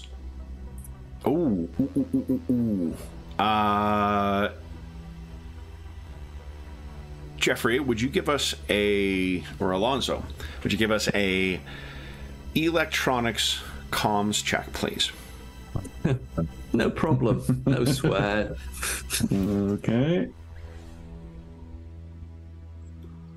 Oh, it's slowly going down, but it's still high. Yeah, it's slowly on its way down. Yeah. Do you wish to put? You have 6 points of luck available. Do you wish to put any luck into that? I will tell you. I genuinely dislike blind bidding mechanics in games. So I'll tell you that. Was it very difficult? Right now, no, it is quite difficult. Like, if you spend 2 points of luck, you'll be able to know what's happened. Okay. If you spend, let me think here. If you spend 4 points of luck, you may be able to try and prevent what's happening. Wow, that's almost all our luck, but what do you think? Let's do it. Let's do it. Let's just do it. Get it spent. So yeah, let's spend it. Metaphorically Formidable speaking, it is then. Formidable. Well, what ended up happening? I rolled an 11 on my roll to when you got a hit when the doctor got the smartass answer back, or whoever is receiving this, they then made an electronics comms check to try and track back the message, and I rolled incredibly fucking well. But with your great roll plus luck, you can see he's about to break, or whatever it is that is doing this. Something has a very advanced, likely some kind of AI assistance with this. They're about to break through your spoofing. So this would be now a contested roll if you want to try and either like cut the connection altogether or to try and shore up your defenses, as it were. Oh, right. This is every 90s hacking movie where it's like going from one place to another place to another place to, you know. I forget the assistance rules, but can I help to if we want to shore it up? So if you have if you have competent assistance, what it says is you get to boost them. Working in like where one is building up towards another could be a skill chain, but there's not. Let me just double check here. When I quickly looked over, I didn't see like an aid another kind of mechanic. We were working together. So it can be chain rules. There's lots in the hands of the referee. I mean, we could say, we could be boon and bane. I mean, if a traveller has help, such as good tools, competent aids, or other beneficial circumstances, you could give them a boon. And that's what the electronic sensors roll. I'm inclined to go that route, where you just Jeff will roll it with a boon, and you can roll more than one boon. Like there can be multiple boons in this game. Yeah, because I'm not bad at sensors. I've got a +2 on sensor. Yeah. Okay. Do you have sensors as well, Dane? I actually do. Well, electronics. Yeah. Great. So roll with 2 boons then, Alonso. Oh, beautiful. How do you do multiple boons? I have no idea. Ooh, does it? Let's see. You only get boon on normal. Traveler can only be under the influence of 1 boon or 1 bane during a check. Okay. Okay. Yeah. Right. And it's sensors I'm rolling, right? Yeah. Yeah. Okay, here we go. Oh, look at that! So how do you wish to respond with this? That's incredible. Wow. Do you like reinforce the background so the hacking can't tell where it's coming from, or do you want to set it up so it's making something else seem obvious? Like you could you can be as creative as you want with that roll. You guys have done an incredible job. Facing incredible tasks too. Like this is very advanced hacking kind of or tracking algorithm or program that this guy's been using. Yeah. What do you think? What are you guys thinking? Like spoofing something, maybe?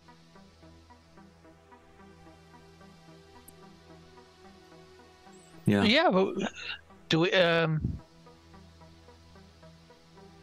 That's such a good roll. Like you could set it on, just as examples, you could make it seem as if it's coming from another ship. You could make it seem as if it's coming from the surface somewhere. You could make it seem as if it's coming from nowhere and no one knows, right? I was just wondering if there's an Imperial ship, warship anywhere nearby that you could spoof it to.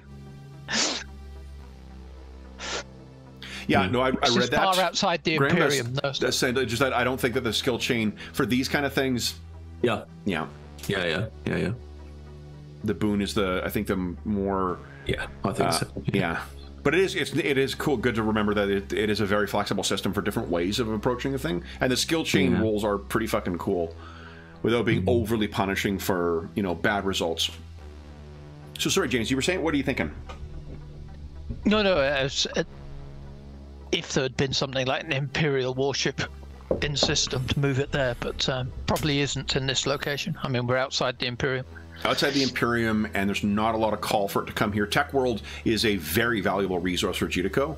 GeDeCo, we run on innovation and misery. Mostly the latter. Yeah. Well, I have a question. What do we think our enemies, or those that are opposing what we're trying to accomplish, would be frightened or intimidated by?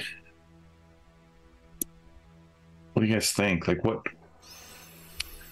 Probably Tech World's whatever their equivalent of the police is. Right. Okay. Sort of like a, or I imagine it might be a NSA Terminator or... force or something. Yeah.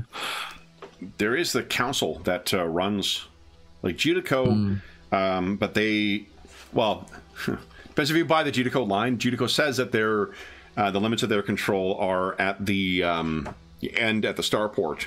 Judico, we don't interfere with independent technology or independent research. We just take advantage of it. But I mean, realistically, if the funding comes from Judico, then it is likely going to be the council would be have to be cautious for the degrees to which they go against Judico's interests. Okay. But yeah, there is a like a tech council that runs Tech World otherwise.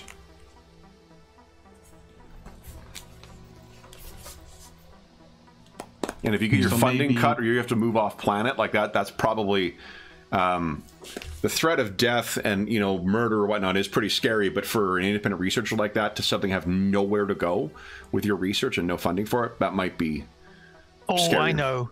Reroute them to the Inland Revenue.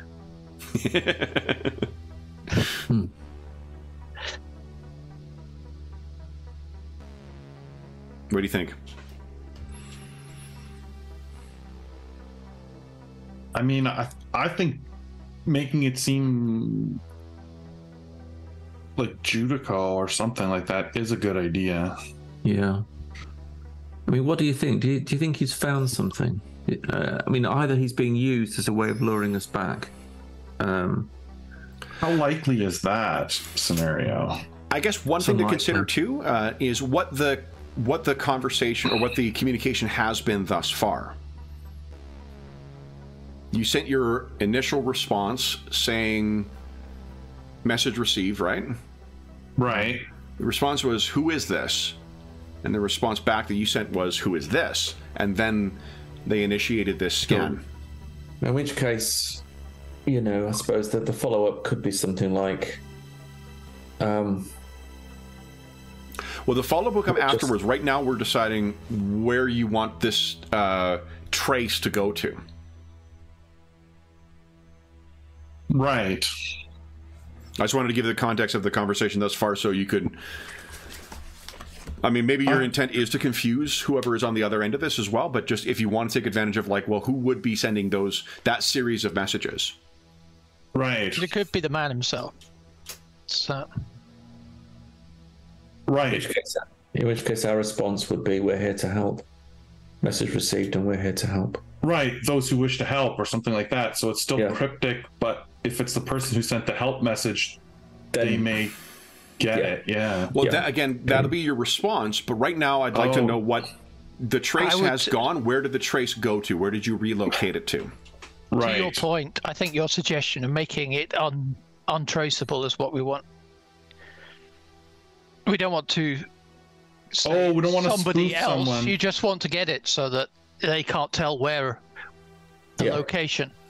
Yeah. So they can speak to us, but they know it's us, but not where we are or... Yeah. We're not trying to... So instead of spoofing it, we'd rather cloak it, is what we're saying. Yeah. Thinking about it further, if we were discussing what do we want to do with the message, we wouldn't have made it seem like it's coming from someone else. We would try to make it untraceable. Because so they almost can't get the IP address, as it were. The IP address is hidden. Given the time of year, and how amazing that roll was too, I will give you one more option to consider. You could, in theory, have the trace end with the same type of distinctive interference that you found in that message originally. Sort of So if you're on the planet and you're exploring ancient technology and then you run your trace and it runs into the same kind of interference, Imagine how far that pit in your stomach must go down when you think that there might be something with Ancient's technology communicating with you. Mm-hmm. True. You need not do that. Like, it could be exactly as you said, that it just drifts into the atmosphere. But a 15 right is very few things that will get better than that. Yeah. Right. Yeah. I like that. Yeah. Yeah. Okay. So that is what whoever is running that trace will run into, is the exact same pattern interference that you had. Right. Do you guys wish to respond? You're pretty much in orbit at this point, 10 kilometers up. What are you guys planning on doing next? Do you wait for a further response from the surface? Do you take steps? You know where on the surface this is, and you will have to respond to flight control for the spaceport.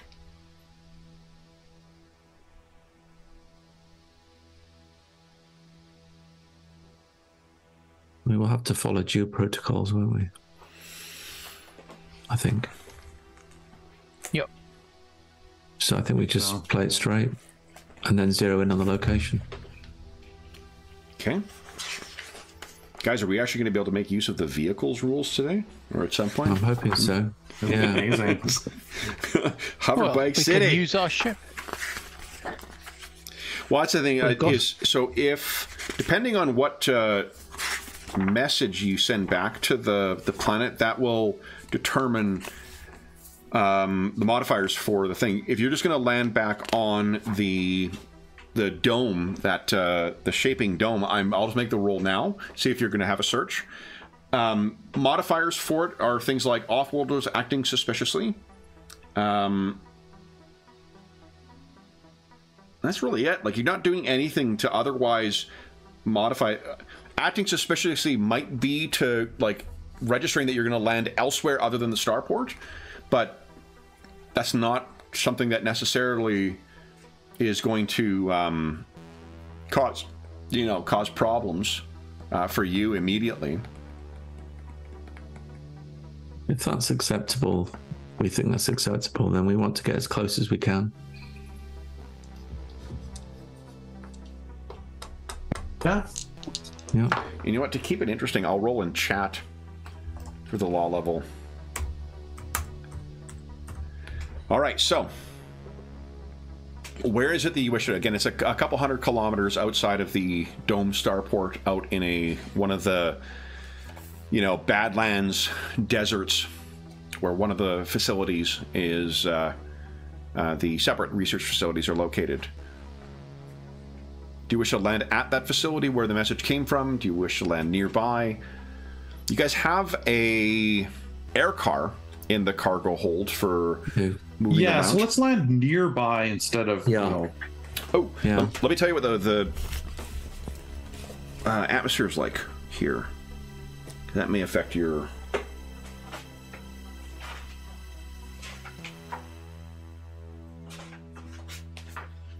How far from the dome is it? Is it a long way from the dome? A couple hundred kilometers. Oh, it's a fair way. Okay. Okay.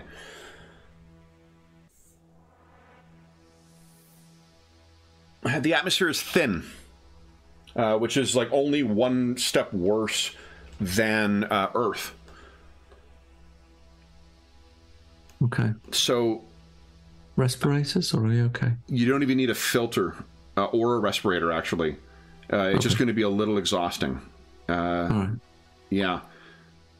Like, for atmospheric pressures, Earth has a 0.71 to 1.49, and thin runs from 0.43 to 0.7. So it's sort of like being at 3,000 meters. Yeah, exactly. It's being at like a fairly high altitude. 3,000. Sulphur Mountain. It's like living in Calgary. Yeah. Up to Banff. Okay. So that's it. So then that would bump up by 1, so it'll be a 5 or less for them to request an inspection. We're satisfied with that? Yeah. Okay. I got the feeling we're going to be in an air car with sunglasses and the blowers on internal or something. We have a running joke about one of the PCs riding along in their roadster with an Isadora Duncan style scarf, you know, on alternate Sundays. I appreciate we get to make that joke every Sunday now. So, okay, then let's see here. We're gonna roll for potential inspection in 3, 2. Here we go. Hey. Someone at one of the robots is apparently not paying attention whatsoever and is like, oh, come on, talking to their buddy about something, and just hits an approval. No suspicions whatsoever as you go down into the tech world. This shot atmosphere. Of the outer windows, as the robot's looking at the screen, that starship just piles past it. Yeah, really. So, how far away would you guys like to land? Your air car, I believe, is pretty darn quick. Yeah, it's an aircraft. It's going to be pretty quick. 200 kilometers. What? I mean, we're talking sort of base of about what? I don't know, 10 kilometers away or something. Okay. 10 kilometers away actually allows you to make some sensor checks as well without penalty, I suppose. Okay, let's do it. If you choose. Yeah, if we can start to zero in on what we're dealing with, that'd be great. Yeah.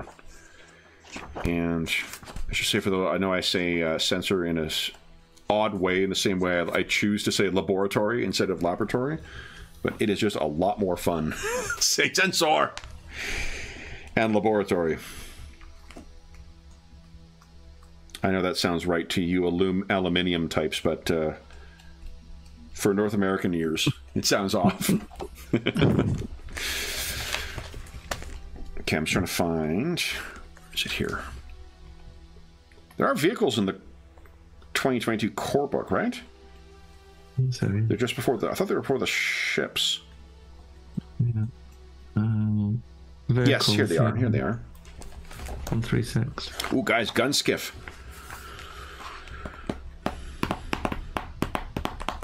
That would be nice. Okay, speed. A gun skiff. Oh, that's so Star Wars. Yeah. Oh, totally, right? The gun skiff? Yeah. Yeah, I think the regulations are that when you get off of the gun skiff, you have to make the Wilhelm scream. Yeah. Speed is high for our aircraft. Yeah, which is between 200 and 300 kilometers per hour. Okay, so 5 minutes later. Yeah. All right, so, but as you guys are landing, what are you guys intending on? What's your thoughts on reconnoitering the place? What are you going to bring with you? What are you going to do? Do we have any information on the location? Any sort of public information on the area we're in? What is there around here? Tech World's not really big on public information per se, but you could try and... There's two ways of approaching this. One of them could be through like a hacking kind of thing of trying to gain it with computers to gain access to information about this particular facility. Or you could just rely on scans themselves. Sure. Okay. What are you thinking, guys? So I'm thinking, screw the law. I want to go in with all the gear, if that's possible. It depends how much scrutiny there is. And the feeling I'm getting out here, unlikely. Like so typically there's only. Well, let me back up. For mechanically, like once a day, I'll make a check to see if it. A cursory inspection. And even though I roll that there might be inspection, you can make, I think it's admin or bureaucracy rolls to try and like talk your way out of having a search done. So it's not a foregone conclusion. But that's also going to be dictated by where you kind of are. There are not people racing around the deserts necessarily trying to find, hey, you with the fucking assault cannon. However, if you get caught with that stuff, that's going to be a lot harder to talk your way out of, and the consequences for it are probably going to be higher as well. Sure. The law level is quite lax here, though, so you do have that to your advantage. Okay. I guess we're going to try and find schematics and find information through sort of sensors to start with. Sure. And I think we will go in. I'm certainly planning to go in well prepared for an extraction. So that's going to involve tooling up a little bit. Dane goes to the weapons locker and is like, finally. Yeah, no kidding, eh? I'm home. Yeah. So, Captain, what are your thoughts on how to proceed here? Do you want to start with the sensor check and see what comes from that? Yeah, sure. Let's do that. Okay. So also, with the computers, would we be able to get any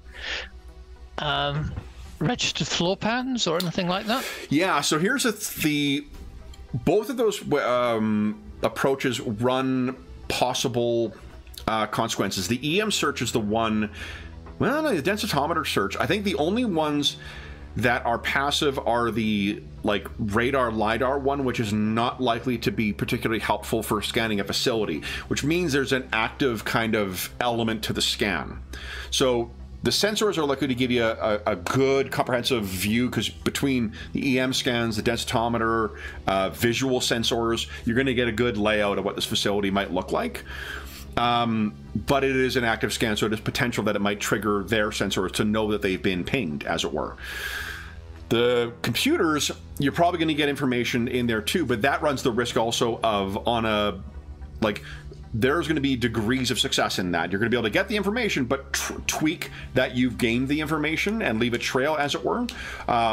Or if you fail altogether, that you were looking into that facility, which may result in some warning. But I'm thinking more about looking at planning permissions and things like that to get the flaws from the planning office. Again, think more Deadwood in the gold rush than any kind of modern city. There's no planning department. There's no you're going to be hacking. Basically, it's going to be GDCO and the council that will have access to that stuff, which is the highest level security information. All this stuff is proprietary. All this stuff is secretive. So that's why you have to do the hacking for this. In this particular planet, there isn't. If you were on another planet like Spurl or Argona, your approach would there would be a more centralized, less secure facility. But this particular place is a combination of it's a planet full of Dr. Jekylls and Dr. Frankenstein and whatever,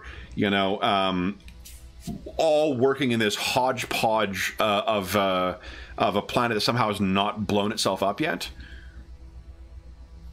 run by those same people and funded by a really sinister multiplanetary corporation. What are we likely to find from a scan? That it's got walls and corridors and rooms. Yeah, the layout, and then you also, depending on how good the scan is, between all of those things, EM and densitometer would tell you what the walls are made of, what's in there, possibly what armaments might be there, or what defenses there might be, if there are any. The NAS scan would give you information of how many living beings there are there. I think that's the main thing of interest, is how many people are there.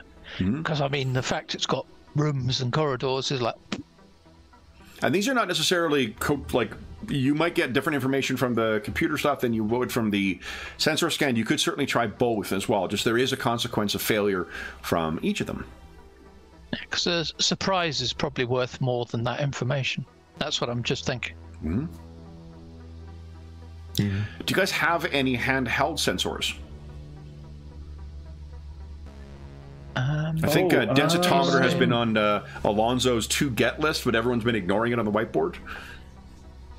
Ever since that all those weapons were smuggled on board that first trip. I just have a mobile computer or communications device and a portable computer. I don't have any scanners or anything. I'll let you guys talk that over. I'm going to grab something. Something else. This was not anticipated that I would need this. Yeah, I've got a portable computer for. I've got very little, actually, kit-wise. Tech 13 one.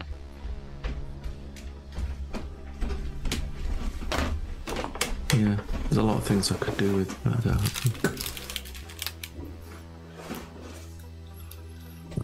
So what are you guys thinking? Sorry, I left you to plan.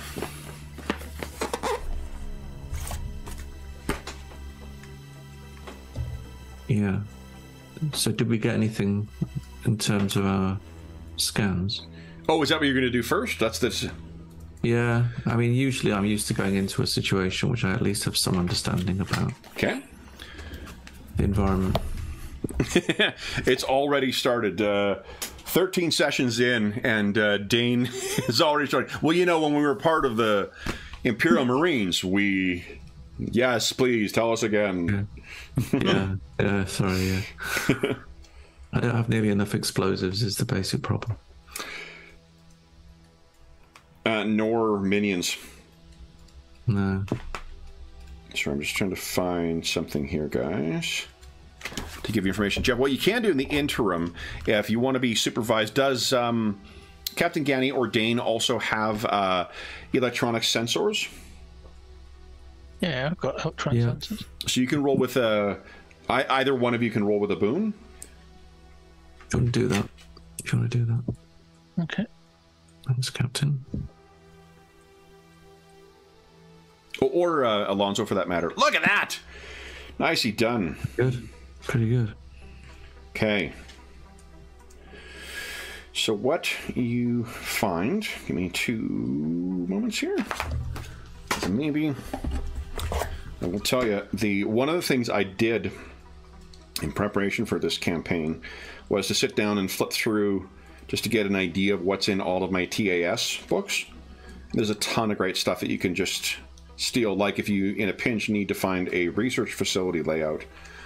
There's a bunch of adventures in the TAS books that can very easily be repurposed for that. The trick is remembering what book they're in and finding it again. A more organized referee might make a list of those useful things, but, you know. Let's see here. What I can tell you first, though, is, let's see, you rolled a 10. Do you wish to spend any... No.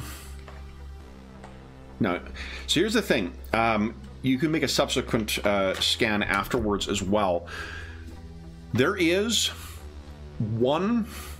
there's like the neurological activity of one human in the facility. But there might be a second, but it's registering in a very strange way. And it's not in a strange way that it is necessarily reading as like alien. It is registering as human, like human biological kind of sign, but also not. Oh. Yeah, well, it's a very unusual result. Well, this is kind of the... I mean, it's not a Frankenstein situation, is it? I mean, this is the sort of place where they make people and make things that could potentially go wrong. Innovative cloning is most certainly one of the areas of research here. Well, maybe it's him then. Maybe it's a version of him. Dr. Jekyll, Mr. Hyde. Okay. So there is one there. You can pick up from the EM scan as well. There are other robots here in service, and there appear to be 2 like combat model robots as well. 2 sort of security things. They seem to be the only ones. The facility itself seems to be like a power source, a living quarters, and then some fabrication areas and research facilities or research things, all in one kind of bunker-like complex. That's what you pick up, Captain Ganny. The surface only does have one entrance and exit. There is a hangar for what seems to be a what do you call it? Like where you would park like an air raft or some similar kind of like local transport device. It would also outside of the hangar, it would double as a... I'm calling it a hangar, but it's really more of like a garage. It's not the kind of place where you would land or service a interstellar craft, but it also could... The sort of landing platform outside of the garage could easily serve as a place for unloading cargo. Because this facility is likely supplied via... you know, some kind of robotic service, like delivery drones or something similar.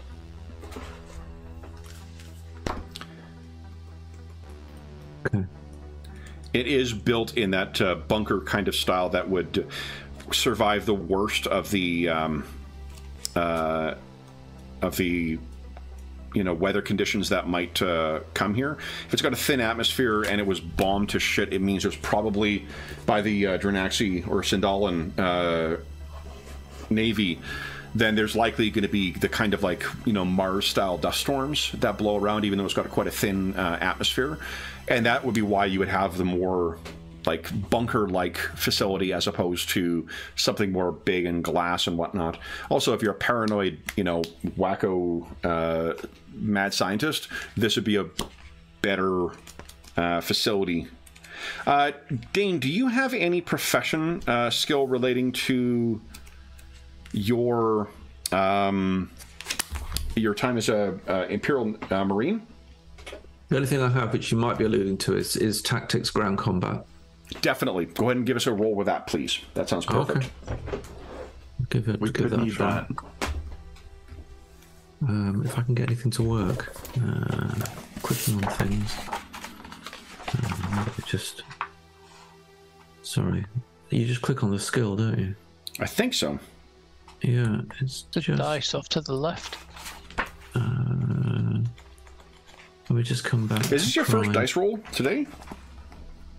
Yeah. Yeah, it is actually, and it's just not... I'm going to have to just do it the old-fashioned way. And it's tactics with intellect is a +1. Okay. Only 6.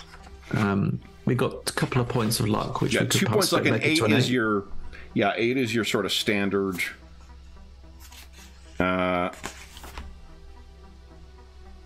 your standard roll. Yeah. So what you can tell... Yeah, is that all our luck used now, I think? That would be all the luck used for today, yeah. Yeah. Scram, I'm getting very close to meeting my year-end bonus for narrative metacurrency spends. I believe it.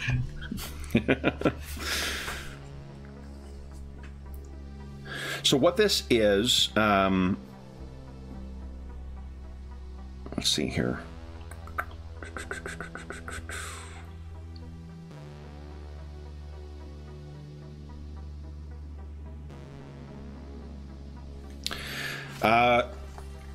You can tell they're the 2 combat drones or the 2 security drones that are on site. They appear to be GDCO standard combat drones. They are... I'm trying to find the size here.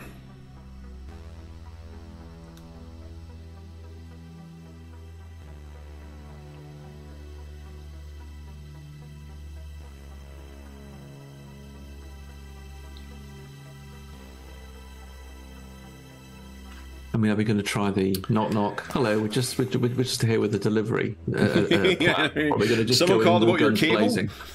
Yeah.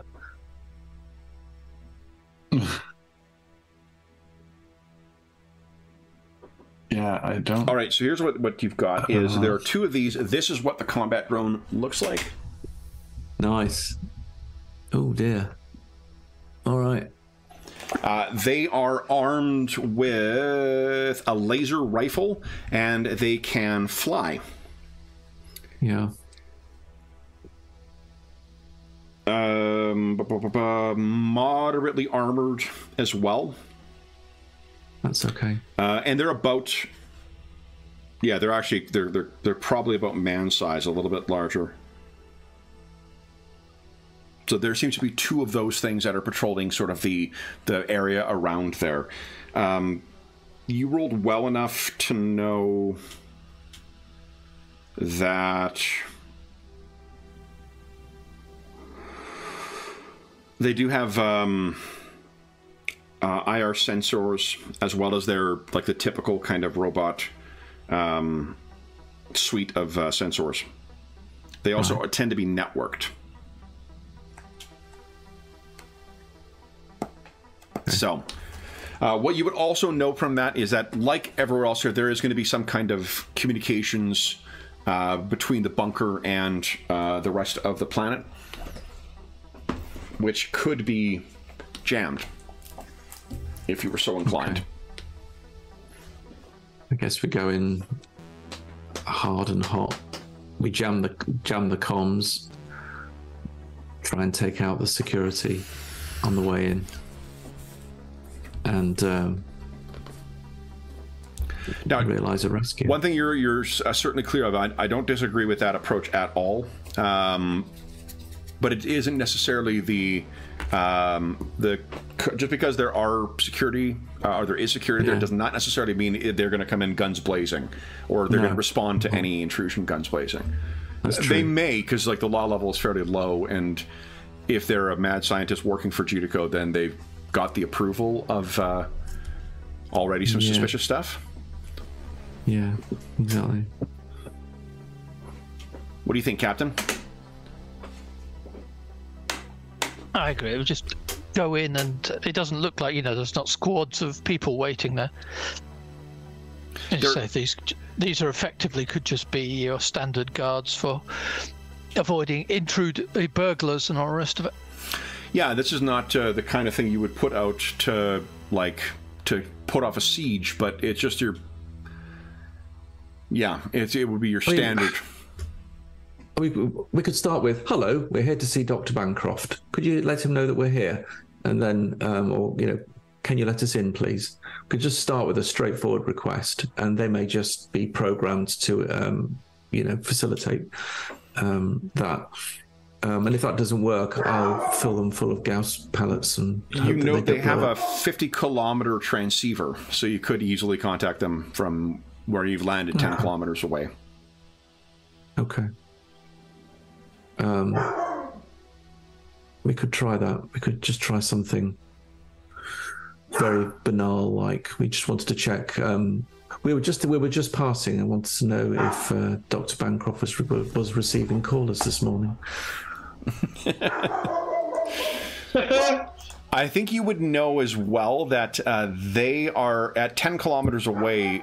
It's unlikely that they would have missed your landing. Yeah. Well, good. So they know we're here, which is... I mean, your characters would have known that as well. So if you would choose to land further away to make your way in, the air raft is very quick. So you can easily cover, like, it's a half-hour, jaunt for you, or an hour jaunt from the city to this facility anyway.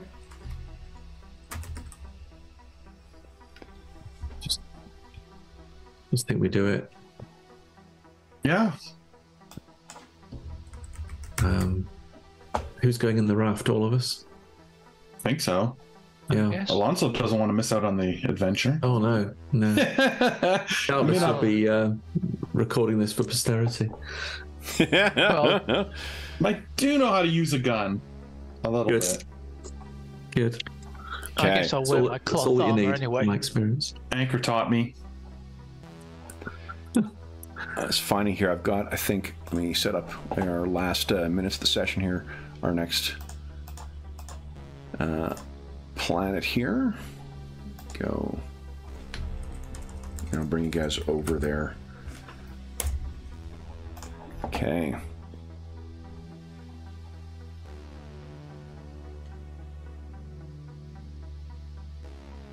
Yeah, let's use that one. Okay.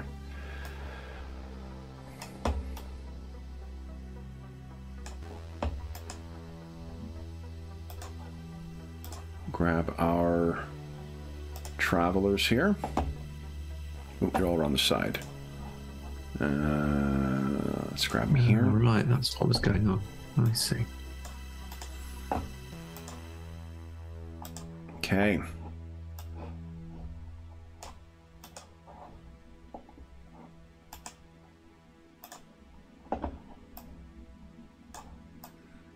pass a fallen ship as you pass along heading in your air raft towards the bunker. And we'll see what awaits you, I guess, next time. Oh, yeah. You guys, let's give you a decision time to figure out what you're bringing with you. In the, couple of minutes it'll take you to reach the facility. And also, this will give us time for Dr. Ilias to give input as to any insight for Dr. Bancroft. But, yeah, this is where you guys are going. Meet with a mad scientist in the middle of the tech world desert. I love it. So, this incidentally too, a random event. None of this was planned. So, I love this game. For those listening at home, thank you so much for joining us for session 13 of our Borderland Run campaign. As is always the case, if you have any comments, questions, or concerns regarding the session, the campaign, or the game we're playing, please don't hesitate to leave a comment in the comment section down below, and I'll endeavor to reply in a timely fashion. There's also a link down below in the description of this video to the Dungeon Musings Discord server, and we have a channel dedicated to this campaign. Most of the games we run on the channel, as well as most other campaigns we have on the channel, and you are more than welcome to join us over there. There's, in addition to that, there's some other great channels like finding a group, or information about online conventions, or just dungeon master advice in general. Lots of great people over there. You are more than welcome to join us. There's also a link down below to our friends at Noble Knight Games. Noble Knight Games is the preeminent unionized retailer of hard to find and out of print role-playing games in North America. They have also a terrific selection of new role-playing games, board games, and card games, but they have an unmatched selection of hard-to-find and out-of-print RPGs. If you do not have something in stock, you can often put it on a want list, and they'll send you an email when it comes in. And if you make a purchase of $10 or more through their website, be sure to enter the code FALLMUSER. All one word, all caps. It's all listed down below, and you will save yourself 10% on your purchase. There's also a link down below to something called Heroes Save Villages. That is the charity fundraising campaign we run on the channel. It benefits the SOS Children's Villages International Charity, a really amazing organization active in over 130 countries, benefiting over 80,000 orphaned and abandoned children, including ongoing relief efforts at the time of recording in Ukraine, Morocco, and a bunch of other places. There are all donations, I should say, that go through that link go directly to SOS Children's Villages International. None of it goes to the channel or any other middleman. Just goes to help out the kids who benefit from their services, and as a small way of saying thank you. If you donated $10 or more since June 1st, 2023, head on over to the Charity Initiatives channel on the Dungeon Musings Discord server, and you can cast your vote for the final session of our year-long 6-part campaign, The Year of Ill Omens. Donors have shaped every aspect of that campaign thus far, and currently what we're voting on is what kind of heroes we're going to play and what game we're going to use in the 1980s. Again, all donations through that link go directly to SOS Children's Villages International. None of it goes to the channel. It just goes to help out the kids who benefit from their services. The last thing I will say is an enormous thank you to our stalwart travelers for today. So, Graham, Jeffrey, and James, thank you so much for playing today, guys. I'm so glad to be back with this campaign again and making it go. When you thought things were bad before, we get to make things even worse. I love role-playing games. We'll be back on the surface of Tech World in 2 weeks' time, but until then, we hope that we gave you a couple of hours to take your mind off the troubles of our world and think about the troubles that our heroes in Tech World system are encountering. And until we see you again, stay safe, stay healthy, and happy gaming.